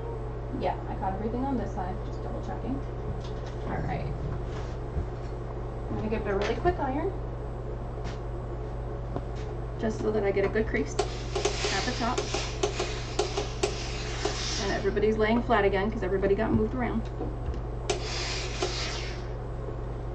Alright. So, now the you can cut these pieces off part is talking about this gray part at the top and this black part at the bottom. I'm definitely going to cut off this black part at the bottom because I don't want that bolt there. I'm not worried about that, and I might accidentally cut something I shouldn't. Just because it's so close to this piece, I'm just going to leave it alone. It's not gonna do any harm. Alright, page 11. Back panel zipper. I have a feeling we repeat all of those steps again. So, put this away. But this time I get to use the yellow one. And find my back panel.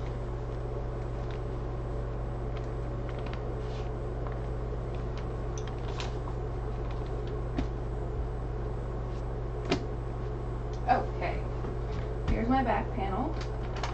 That's my back fabric with all of the marks lined out on it. This is my my lining, and that's the lining that has the fleece or the iron-on fleece, which I have used felt instead. That's why I keep messing up the words, because they're both F words. But that's why I keep messing them up, because it's fleece versus flannel.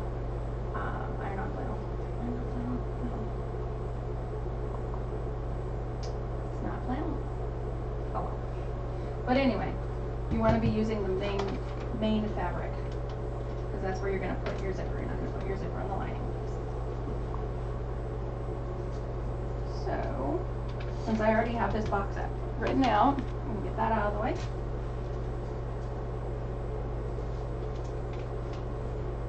And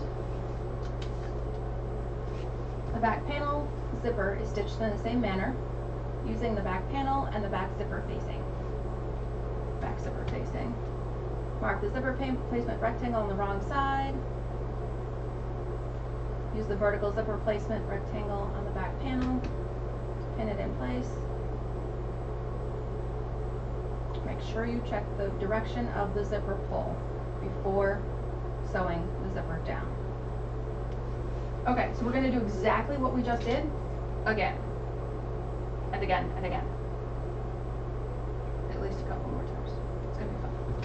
So we're going to whip through this. Somebody say something if you have questions. There's my little ruler there. Okay, so I'm going to take my ruler and I'm actually just going to do measurements. 3/4 of an inch, 1/4 of an inch, 3/4 of an inch up.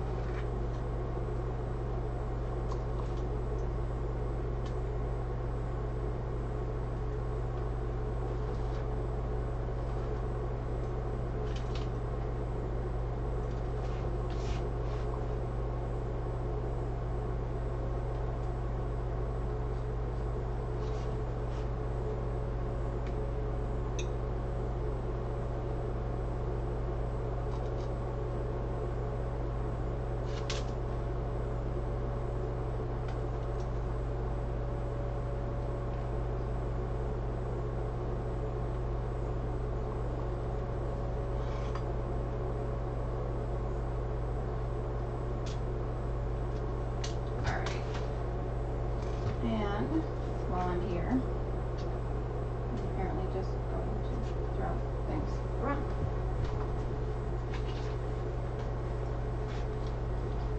Might as well finish drawing the others so that we get that far. I'm not doing this all over. Yep. Love it when pattern designers are consistent with measurements. That's a lot easier that way.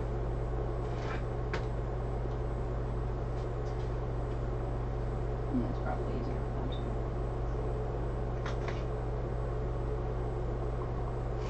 So all I'm doing is marking where these squares would be. I'm just doing it, instead of outlining it with the pattern, I'm doing it by measurement.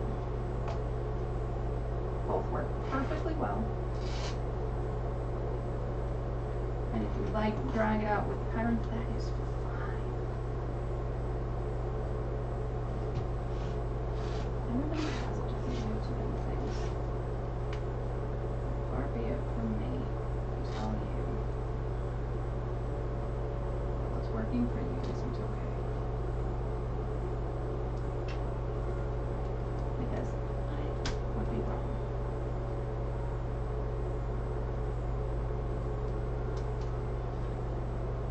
It's not cool.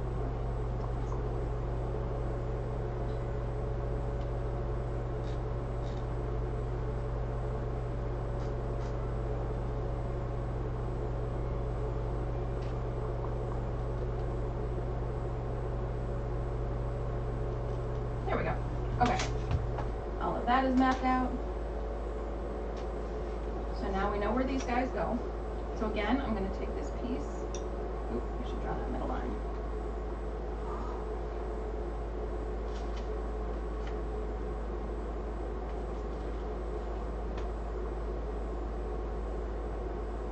That line is actually pretty important.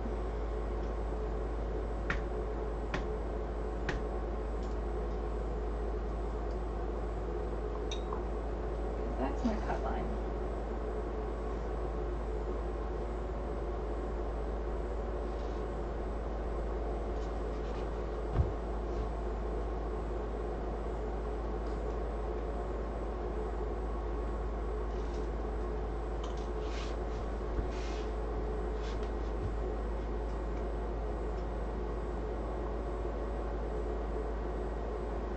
That's my cut here line. There we go. A little better. Alright, we'll set these guys back aside because they are the zipper facing panel zippers.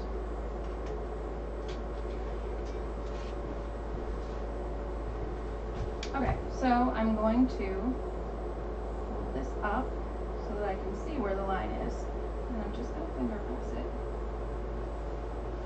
That's going to be an idea. And I'm going to fold it back down because that's what works for me. Folding it down right away, right off the bat, might work well for you. And that's awesome. And I'm just going to eyeball centering it because it's going to be close.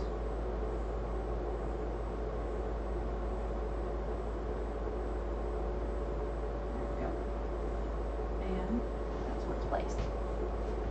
And I'm going to cut a couple of pins because, again, this is one of the few places where pins are vital, in my opinion. I suppose you could do a piece of double-sided tape right along here and then just end up cutting through it. That would work just fine. So I'm going to stitch two different lines parallel to each other.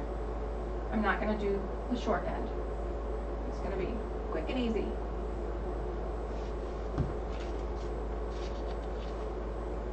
So I'm going to take a look at page 12 because I'm pretty sure page 12 lining body panel zippers are sewn in the same manner. Awesome. Let's do all of this at once. Let's not do one piece, one piece, one piece. Let's do everything together.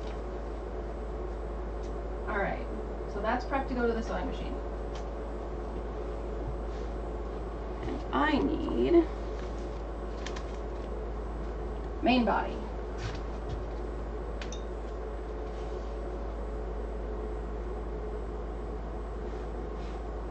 Now, I have 3 linings. 1,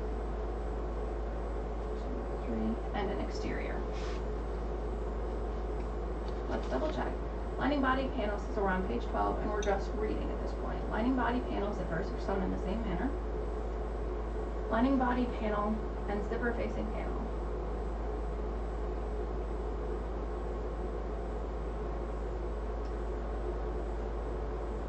Use the horizontal zipper placement rectangle and the lining body panel piece pinned together. Sew around the rectangle on the zipper panel facing panel with a small stitch length. Repeat steps 4 through 8 to sew the 7-inch zipper. 7.5-inch zipper.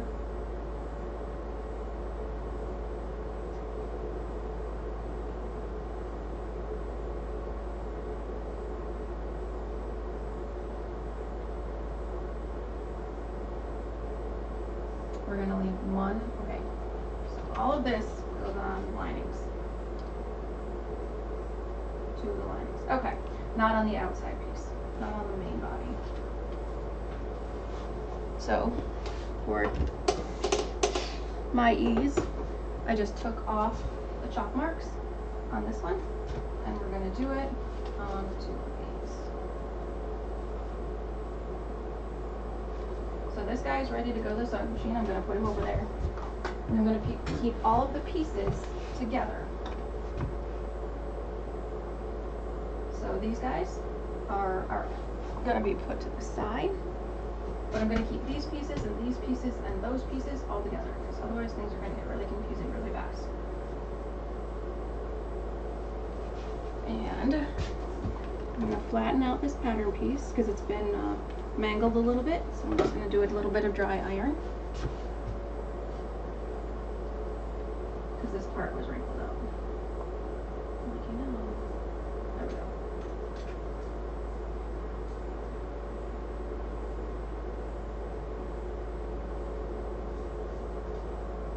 In all honesty, all we need is the placement of these zippers. Everywhere. I don't need a lot of confusion. I don't need a lot of detail.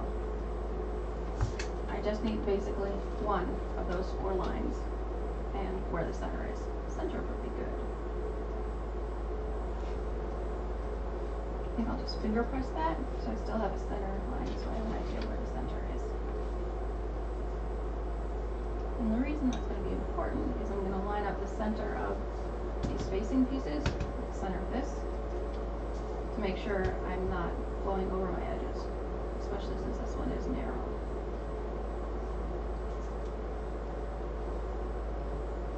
And by narrow, I mean I have a very small seam allowance on the sides.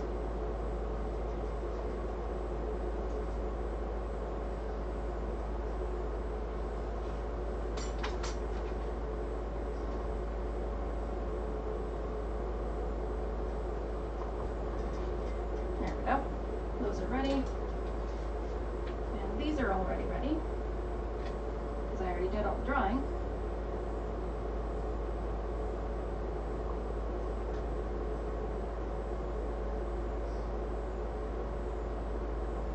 Now I have a chalk mark on where the center is. And again, the only reason I'm being so particular on this one is because there is a really narrow side there. I'm just being extra careful. Hey, this time I got the idea of folding it without folding it the wrong way first.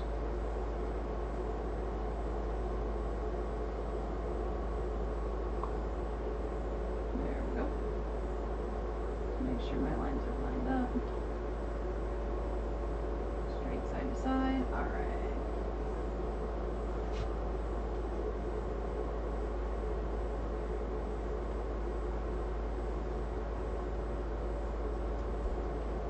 Two hours in, guys. We're doing good. All right. Set that aside a little bit. This guy.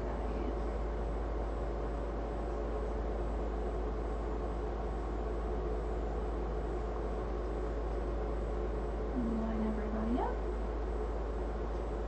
Flip it back up and grab a couple pins.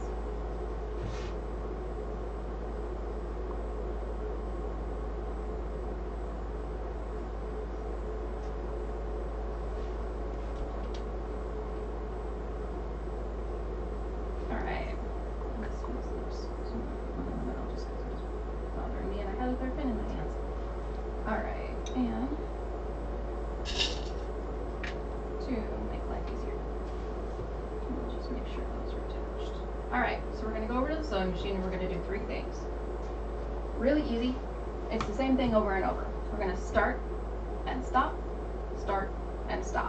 on this one, and the other one that's already over there. There we go.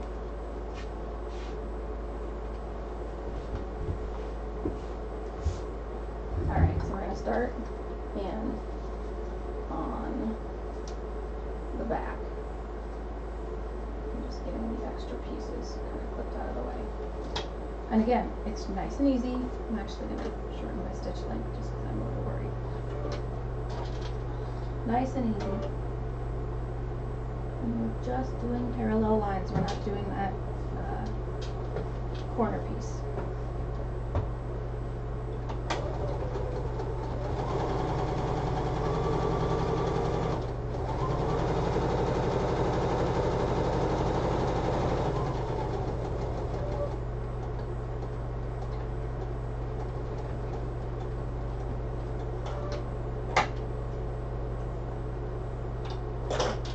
So one of the major things I want to stress while making purses or anything else that needs to be symmetrical is if you start in one place and go to the other, that's not cryptic at all.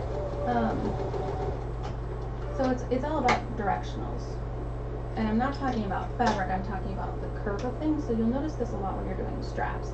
But it's still important when you're doing things as easy as this. When you start in one place and stop in one place, and you want to make it same on both sides, you're going to start in there. So I started here on this side, and I went all the way down to here. Instead of going over here and going back up, I'm going to start here, and I'm going to come down here. Although I do have a walking foot, which helps a great deal. If you don't have a walking foot, this is even more important, because if you start here and go down here, and then come over here, start here and go back up, you're kind of twisting this whole piece of fabric in this direction. Because of the feed dogs at the bottom, it's turning everything just a little bit. So if I start here and go down and start here and go down, I'm pulling everything the same direction. Which is why you'll see me do that almost all the time.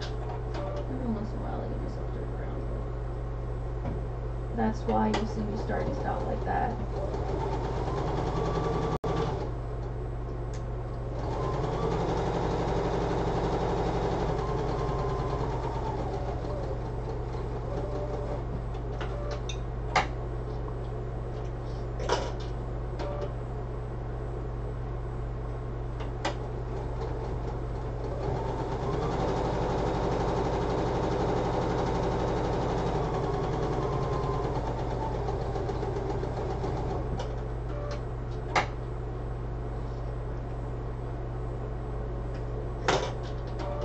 Going to be a problem here because on the top I did one stitch longer than I did on the bottom.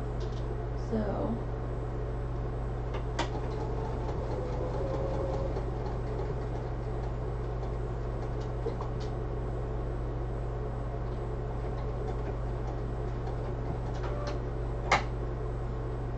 I've lengthened that out a little bit. Alright. 2 out of 3 done.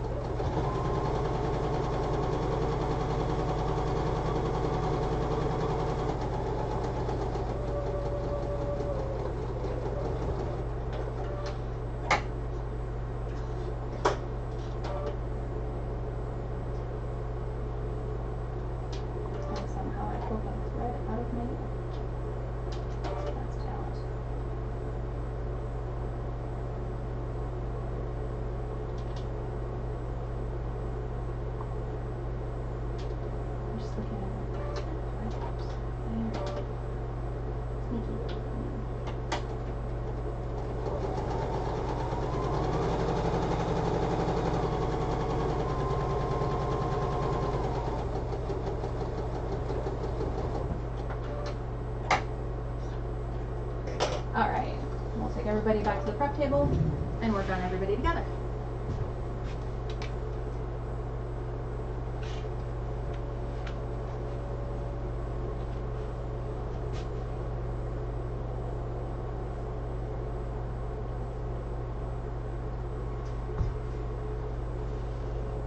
Okay, so now it's time to cut out.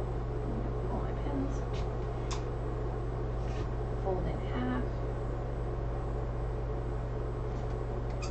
Tiny little incision to get cutting started. The reason I don't cut all the way down is I've done that before and then like my fold was a little bit off. So I cut all the way down to where the diamond or the triangle part is going to happen.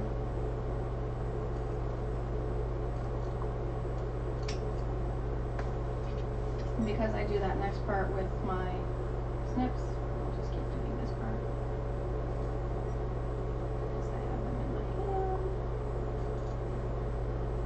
So if I was doing 2 of these and the other one used black thread, I would totally be doing all 6 of these kind of patterns instead of these 3 at the same time. But the other pattern takes white thread.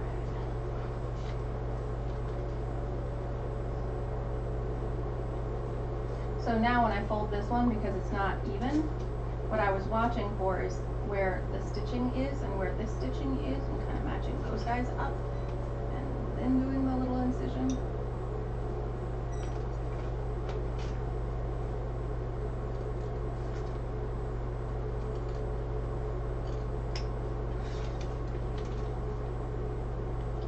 one of the things I considered when I was picking my zippers, video misbehaved. One of the things I was considering when I was picking my zippers and what I was going to wear and all that jazz was not just color, but zipper type. So one of the zippers that are used extensively in the pictures, I was a little concerned about, and maybe it's completely unfounded, that's perfectly fine, but I was concerned about the zipper pull on the back. And the reason is, if that is against my back all day long, I don't want a big piece of metal. So I made sure that I chose a zipper pull, or a zipper that had a very small pull, that wasn't bulky or anything like that, to go on the back, that I happen to have in inventory.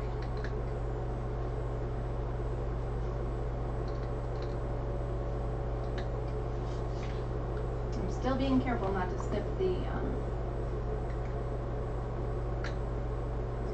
thread,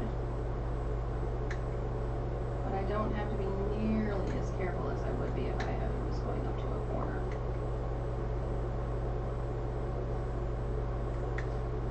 That and your corners are much more secure because you have back stitching right there, as opposed to just the turn of the needle.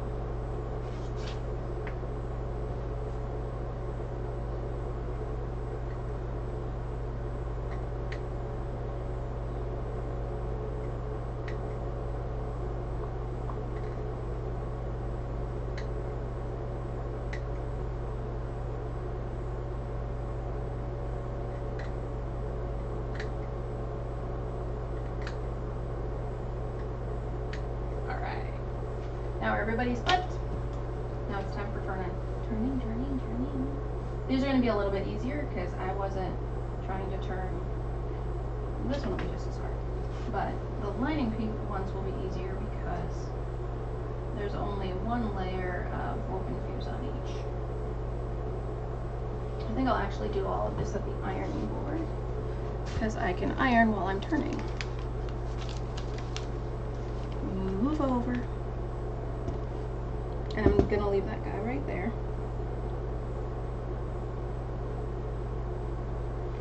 So,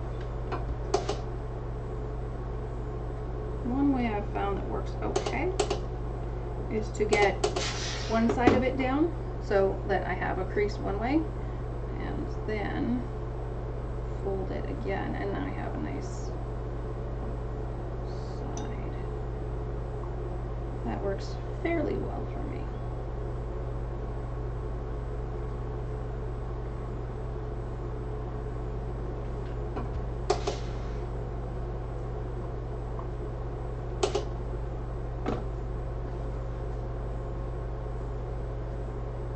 So I come up on the bottom and push up as far as I can get it, right up against that stitching, and then flip under. And I know it looks really awkward right now. It'll look a lot better in just a sec.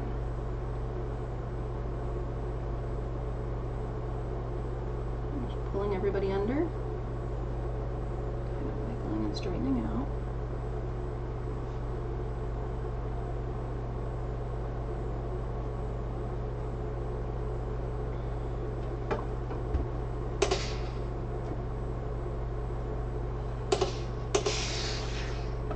Nice and easy. Hot, but nice and easy. And almost no problems at these corners. They're a little annoyed because I didn't stitch them the right way. I didn't cut them all the way down. But they'll be perfectly fine the way they are. Beautiful. One down, two more to go. Oop. You de-ironed, you wrinkled. How could you do that to me?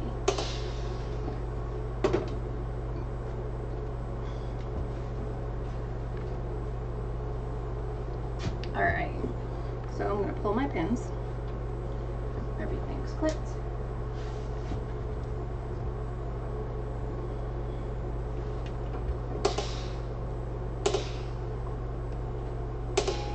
That's the easy first step.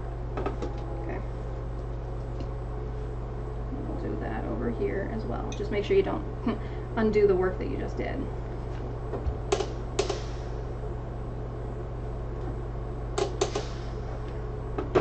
Okay. Then fold everybody under. This is always the part that misbehaves just a little bit. That and birthing a bag always looks awkward. Birthing a bag because it is awkward. Remember to leave one of these zippers open at the bottom. We're going to leave the bottom stitching undone on one of these so that we can turn the bag through it.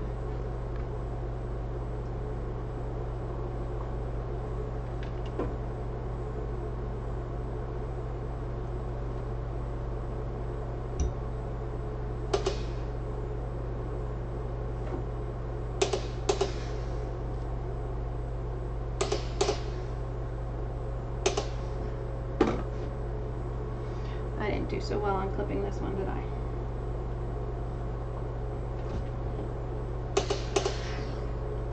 That's alright, the front looks just fine. We'll just wiggle the back to behaving itself. Hot! Very, very hot. Fabric is hot after you iron it. Dual tip. Alright, that's 2.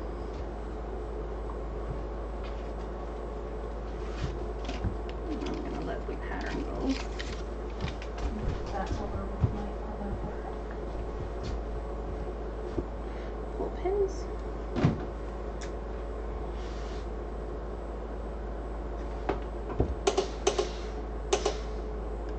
So be careful, there are still marks for the strap placement down at the bottom, so don't accidentally iron those away.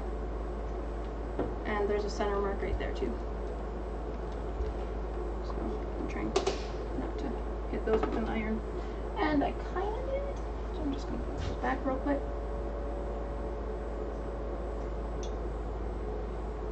Looks like I only got those just a little bit.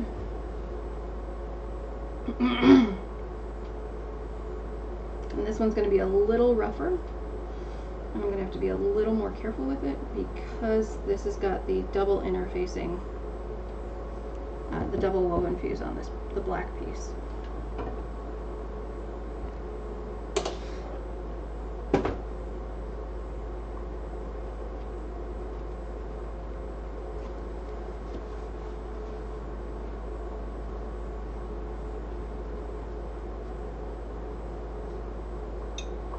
And I don't really want that gray to show on the front. It's not the end of the world.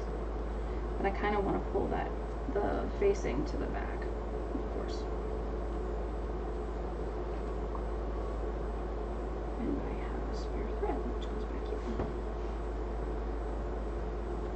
Alright, so it's behaving itself a little bit. And again, I have no moisture in my hands.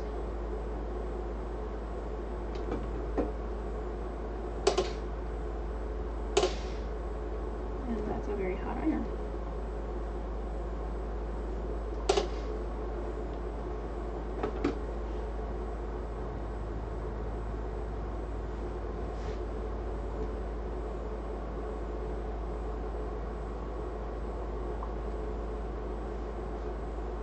No, the stitching is just fine and the cutting is just fine. It's just misbehaving.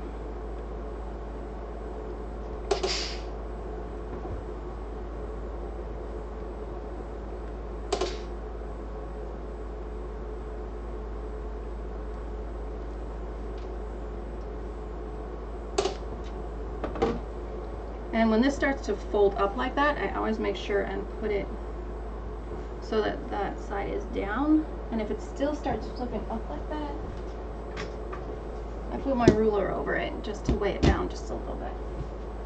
Alright, so we are back to the prep table so that we can talk about directions. So I want to make sure we're using the right lining pieces for the right panel pieces. So So back panel zipper is stitched in the same manner as the front panel zipper, using the back panel and the back zipper facing, which are the two pieces that we just stitched together.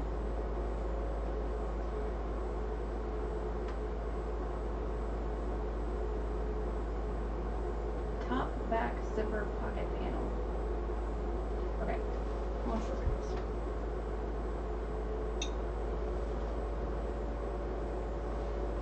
Use the vertical zipper placement rectangle in the back panel pattern piece to pin the back zipper facing on the wrong right side of the exterior back panel, so around the rectangle. Okay, we did step 9.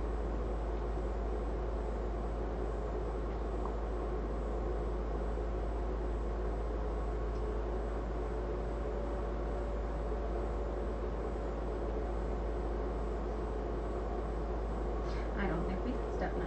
I think step 9 is just a little bit different. Let's try reading that again.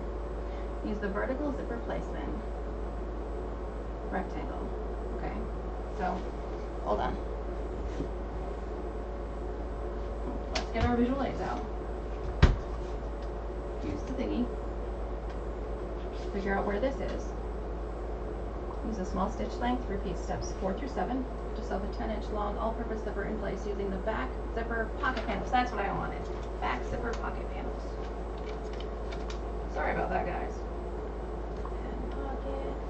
I think I have 2 pen pockets, by the way. Back pocket panel. Oh, good, they're yellow. That's even more entertaining.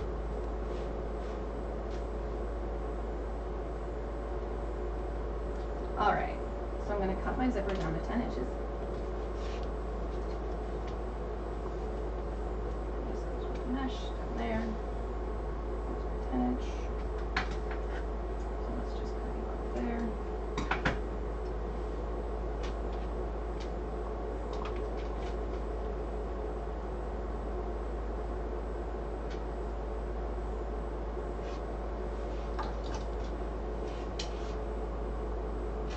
Alright. Lots easier. So, yellow goes with yellow. These guys don't do that. We'll stitch all those in just a second. Lining body panel does the same thing. Zipper pocket panels. So the rest of the zipper pocket panels go with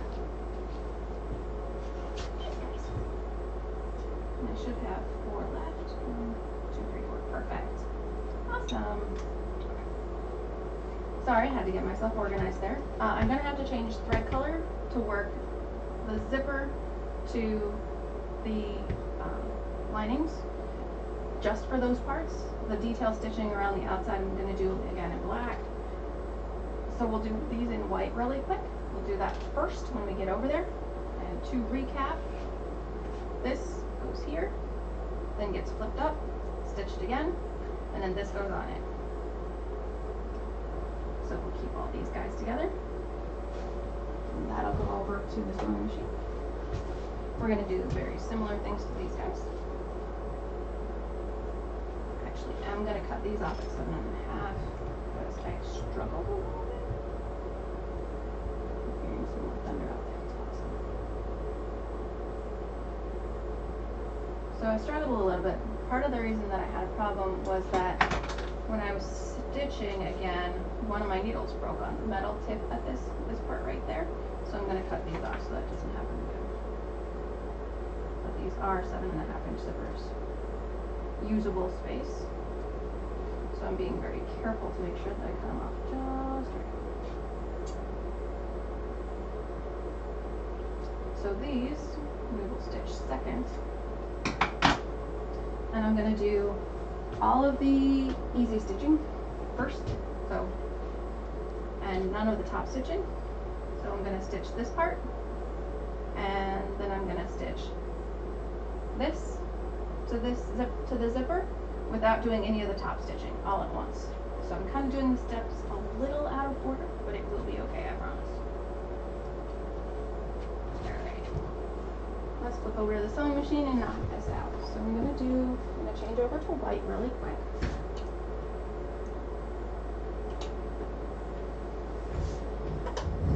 because I don't want to do, yeah, I know. You want my pressure board down. I'm gonna flip over to white really quick because I don't want the black thread to show. Come on.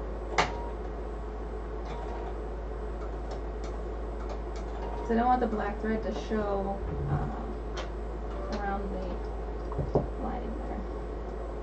I will end up flipping back again a little while later when I stitch around the outside of the pocket.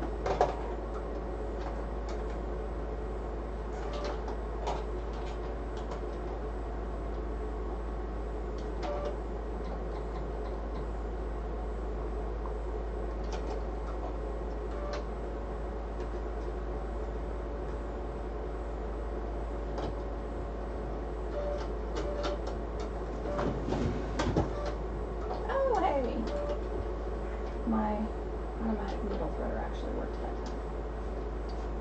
Me also was surprised. Okay. So, lining up the edge of the zipper with the right side of the fabric panel, and remembering to put my walking foot down.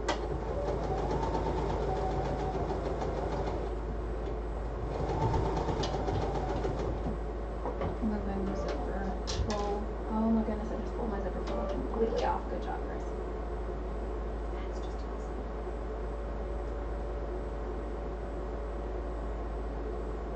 So exciting.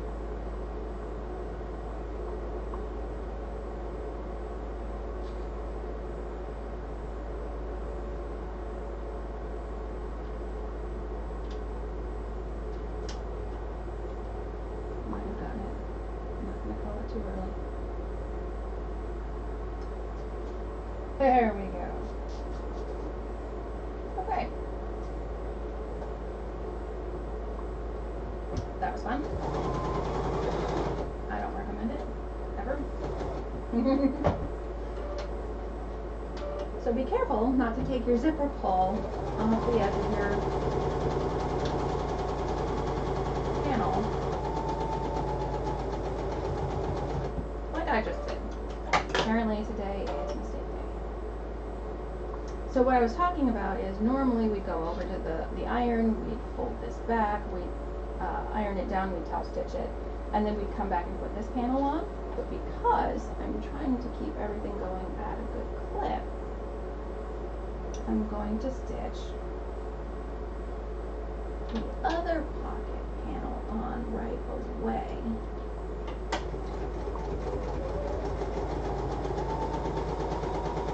And I might even be able to do my top stitching.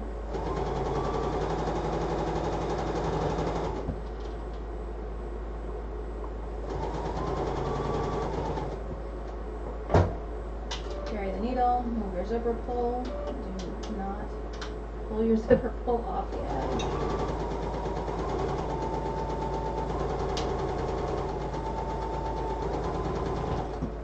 Okay, so this is put together like it would be later. That's not a bad thing, don't worry. But it's just not top stitched right now. We're going to iron that in just a minute when we iron the other ones. No, we're going to iron it now because we are going to very quickly thereafter top stitch it down. Because we don't want black top stitching on this guy. And it's actually a little easier to, ow, hot, pull this apart.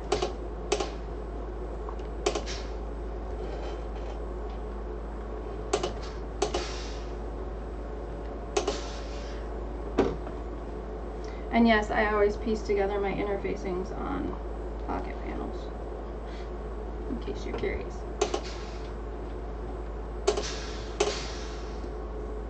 There we go. Now I'm going to be able to top stitch right away, and then we can change our thread color back. Sewing machine.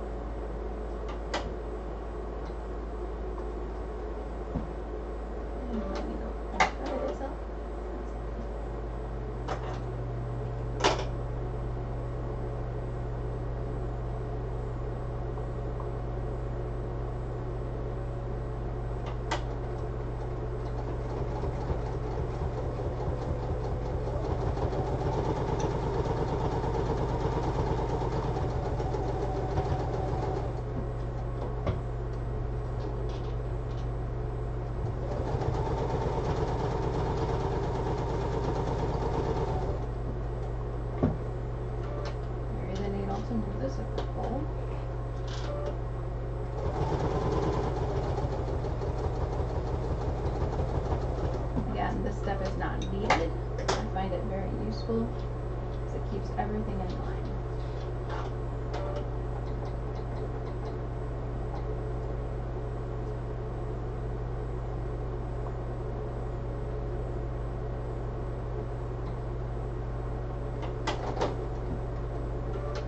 Calm down, Fred.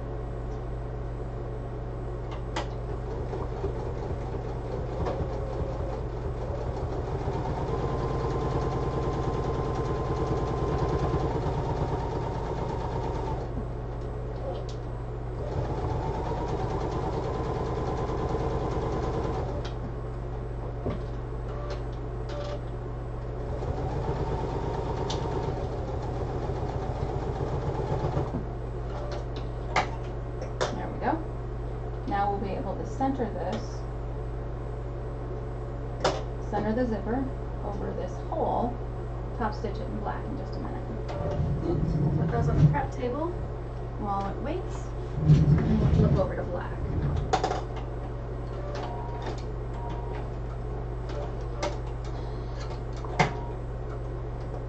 My sewing machine takes a really long time to think about whether or not it wants to give me the bobbin case or not. Likes to consider these things. My sewing machine is kind of full of itself every once in a while.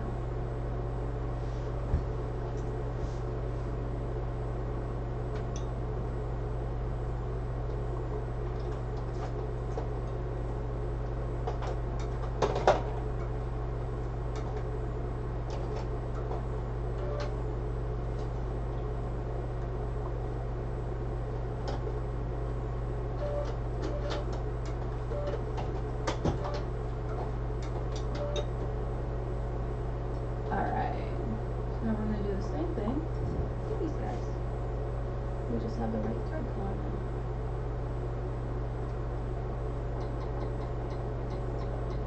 I'm just moving my needle placement to make sure it's in line with, I'm going to misbehave already. Moving my needle placement to make sure it's in line with doing 1/4 of an inch.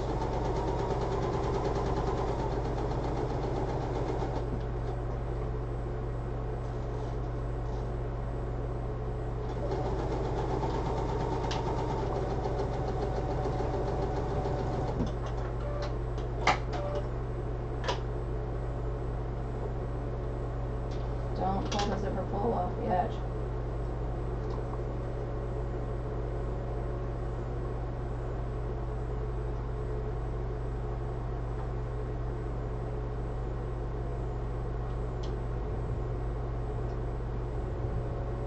There's still some fun weather going on out there.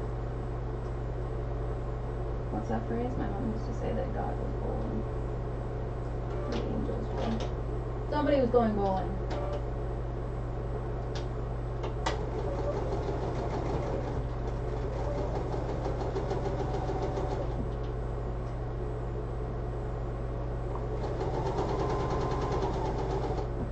My mom is awesome. I think most moms are awesome.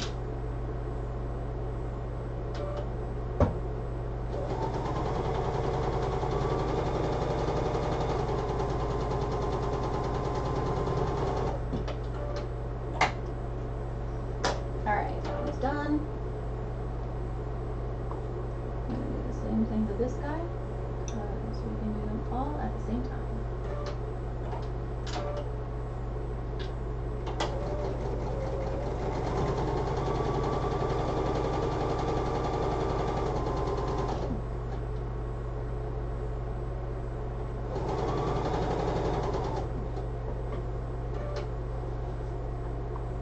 And I think we're going to finish sewing around these boxes and we'll be done for the day. But we'll have a lot of that prep work done. Don't pull the zipper pull off when you zip it off.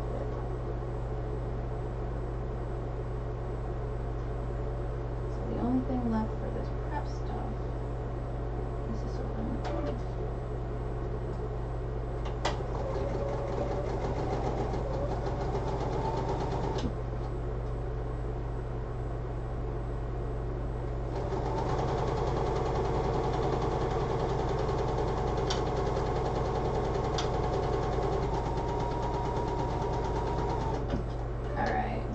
these two to the ironing board.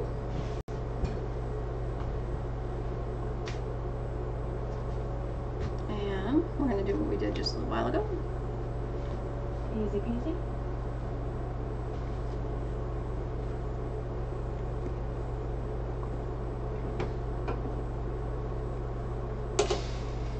And hot. Easy peasy and hot.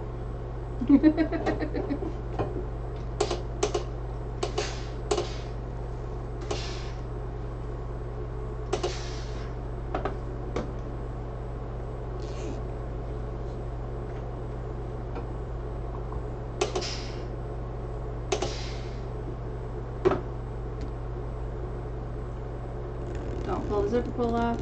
I'm going to tell myself that every single time now.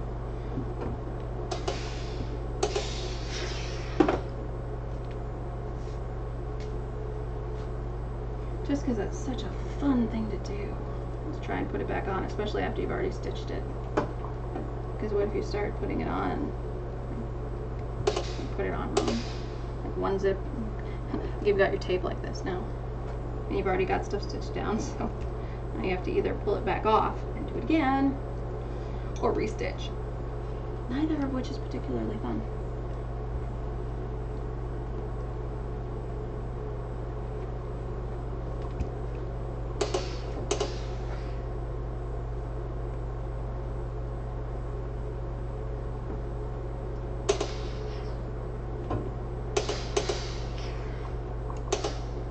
Alright, back over to the sewing machine to top stitch these two babies down.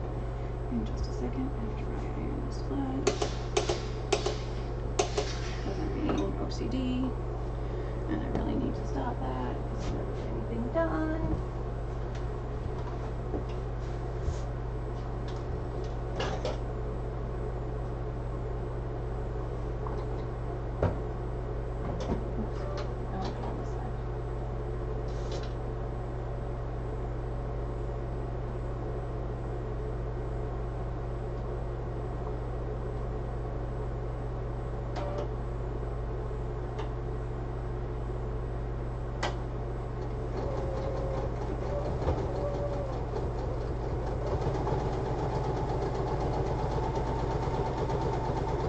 Far enough away from my zipper pull now that I don't really need to move it out of the way.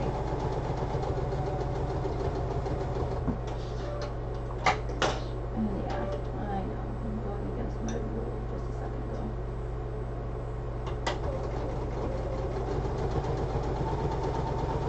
But I can compensate for the twist that might occur here to when I stitch the pocket pieces together.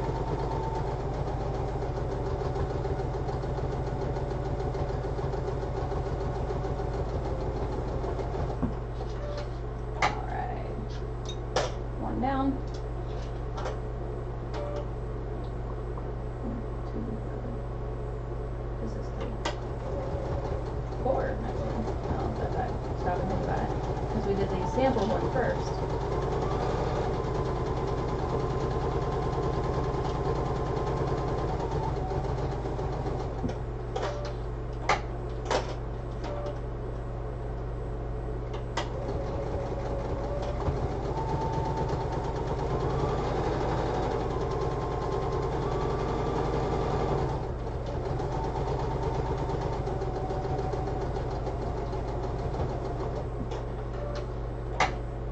Alright, so we have all of our zippers, lining pieces together, over to the craft table. Here we go.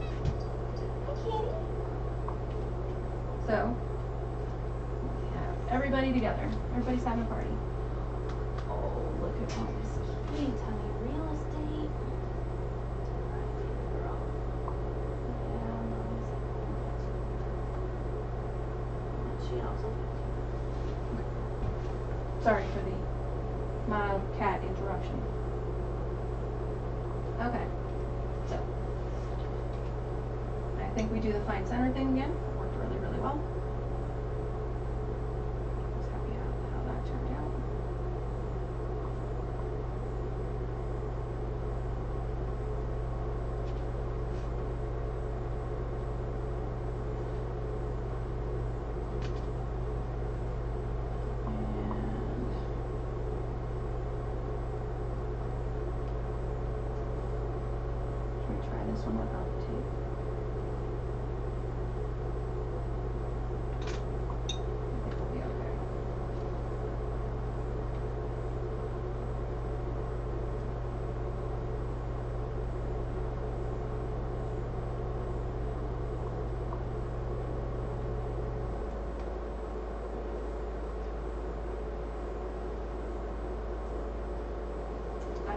bother me.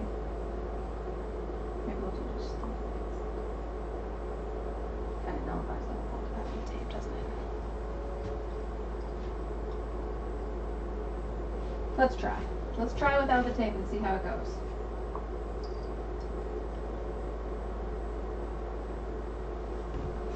We'll do a few clips. I don't want to mess this up. I've already done enough messing up today. Alright, so start in one place, go all the way around, stop. Right up against the edge.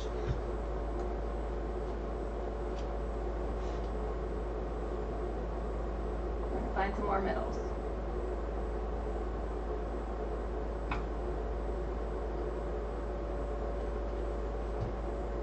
I thought I'd found the middle of this. Oh, and then I ironed it again. Right. Yeah, it was just a folded middle.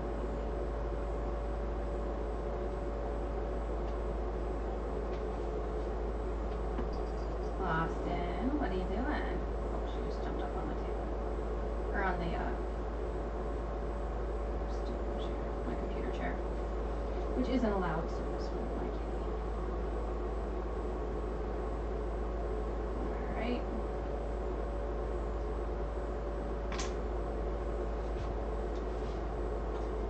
Middle, find middle. Make sure zipper pull is on the inside of the middles.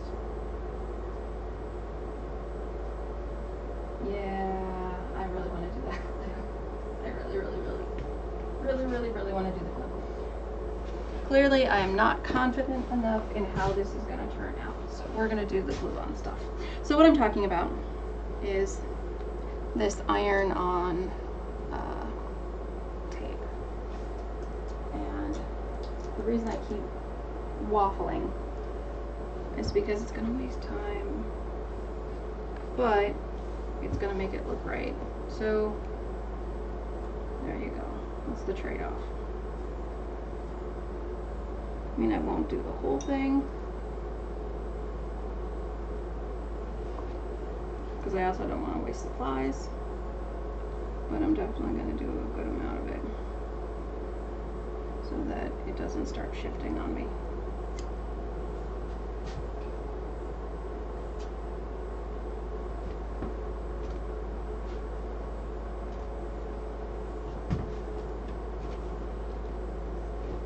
Here, iron, be helpful.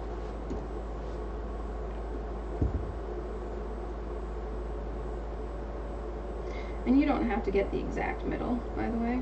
I was just finding a place in the middle. It was close to the middle.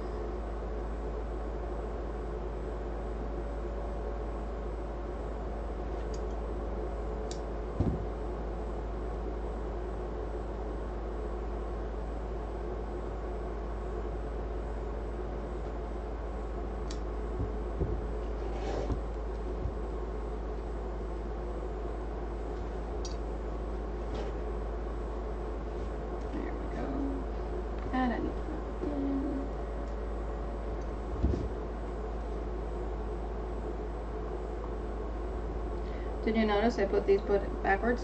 One zips that way and one zips this way. By the way, that was not intentional. It's just moving right along.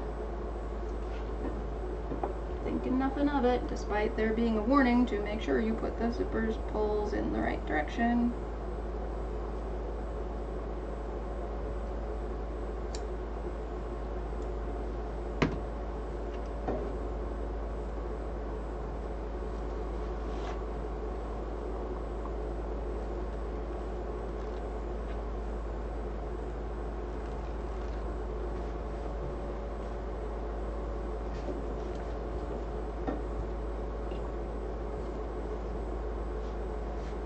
Okay, so I want it to unzip down, not to unzip up. That would end badly. Stuff would fall out.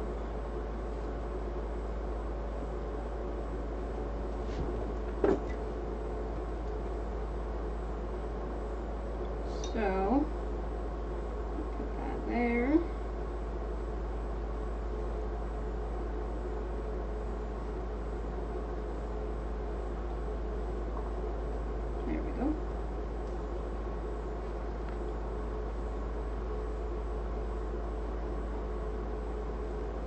I don't tend to do one thing at a time. And hey, if you do, this might teach you how to stack things at the same time, and it might drive you insane. I'm hoping not to drive you insane.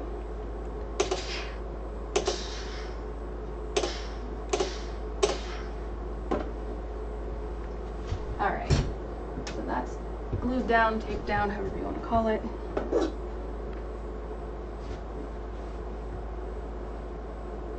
This one goes left to right. With any luck, whoever buys this will not be driven insane by them going the opposite directions. Maybe they'll find it entertaining, or maybe they'll find it annoying, or maybe they won't notice.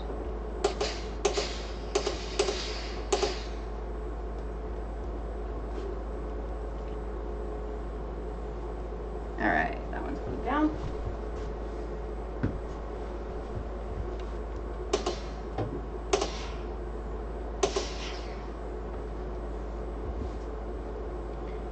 And this is very, very warm.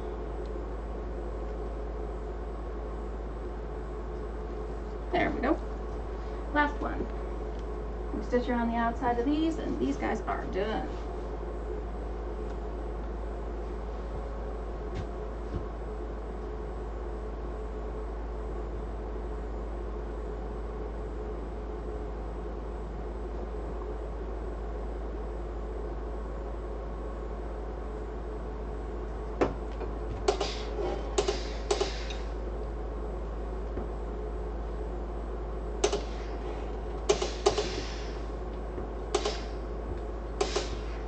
All right.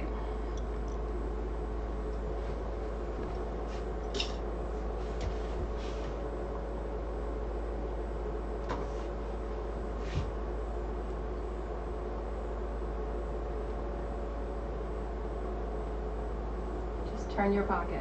Just turn your pocket. Yep, gotta leave one open, but you know. I'm trying.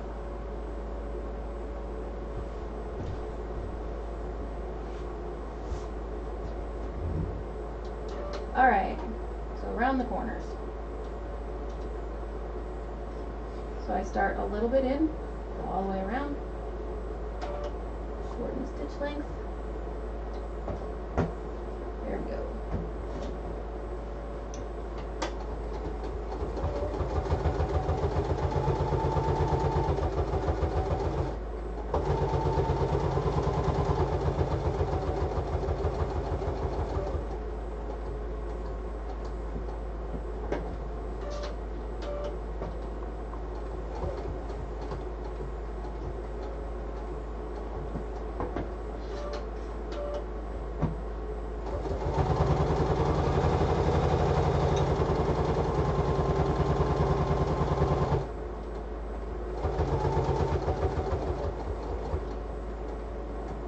And yes, oh, right, I'm a doorknob. You're right, I could just turn my pocket over. It took me that long to figure out what you were saying.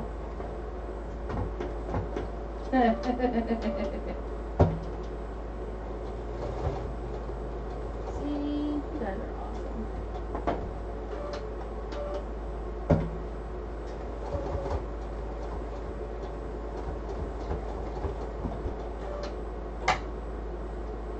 That's a bad conjunction. I'll fix that later. You guys are awesome. I'm a doorknob. Good call.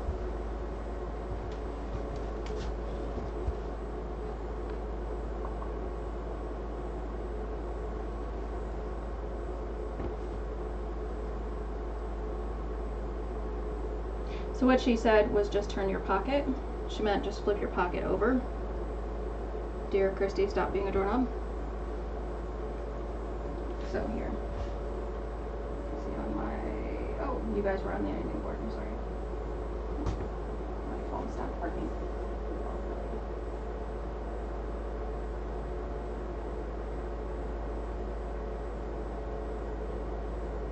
So, derp.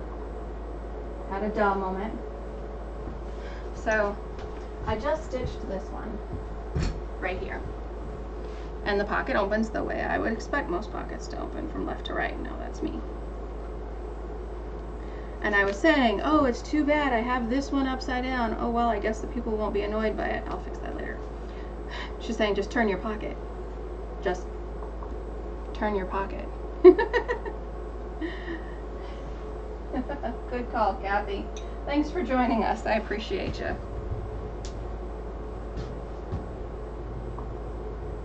It's just one of those days. It was rough at work. Get home.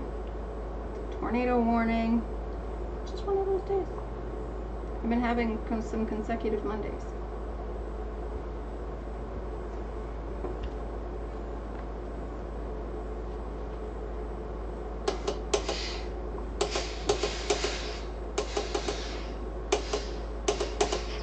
So good call on you. Thank you so much for helping me. Yes, I'll fix that later.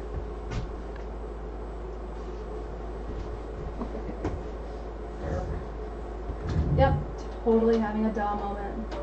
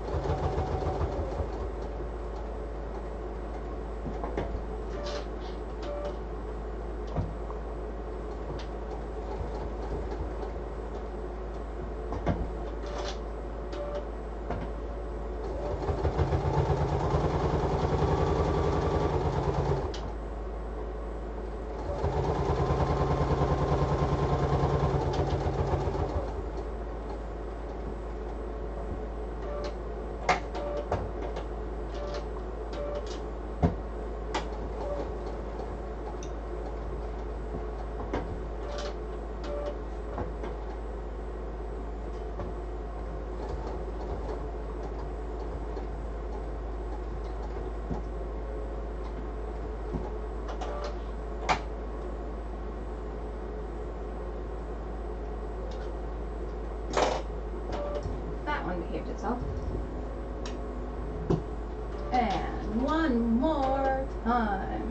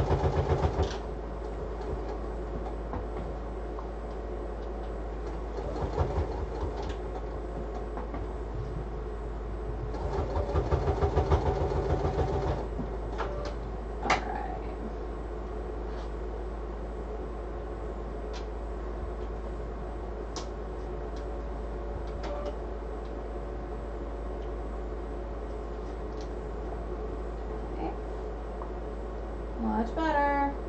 Thank you, thank you, thank you for reminding me that I can use logic. Just having a dumb moment there. Alright, so this one looks great. Except there's a pin in the way of my zipper. Thankfully I put the pin there. That looks great. All we have to do is fold this over,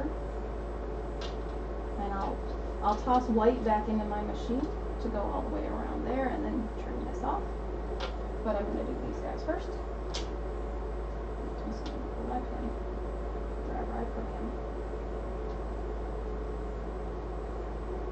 There we go. So fold this down.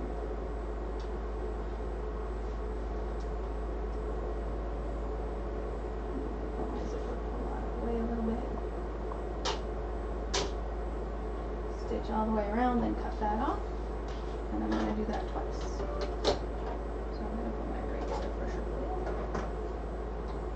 bring myself to the center, so I'm going to set my stitching, which will bring my stitch length back to 2.5. Okay, everybody has a duh moment, right?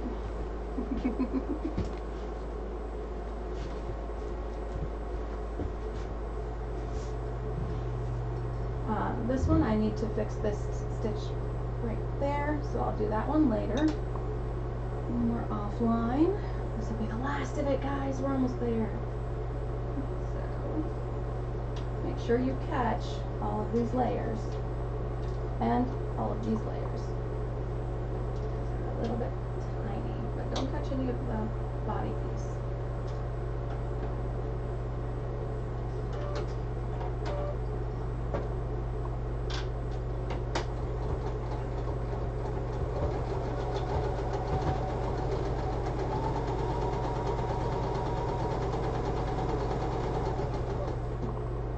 And this is the one I'm going to leave open because otherwise I'll forget.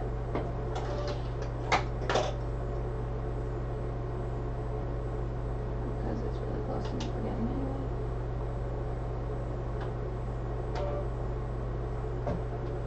Don't forget to leave one of those layers open. The bottom of one of these pockets has to stay open.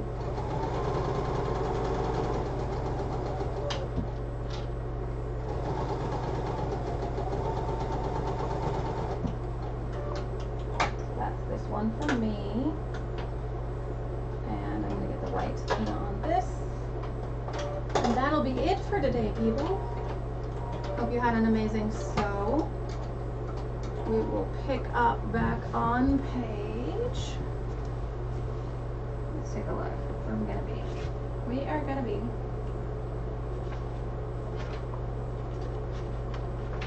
up on miscellaneous pockets, page 13, when we get together next week. So let's see how much we have left. If you don't want to get, if you don't want to know, don't listen. So we have miscellaneous pockets, including mesh pocket and gotcha pocket. And then we get front flap panel, zipper gussets. Oh, we got a good amount to do, people. If I didn't have so many dirt moments, we'd be good. We just might have to do another day after next week, because we are on page 13, and it looks like it splits a couple of times because we're doing style 2 instead of style 1, so obviously we don't follow style 1 directions. So there's 31 pages and we're on 13, but we'll make it.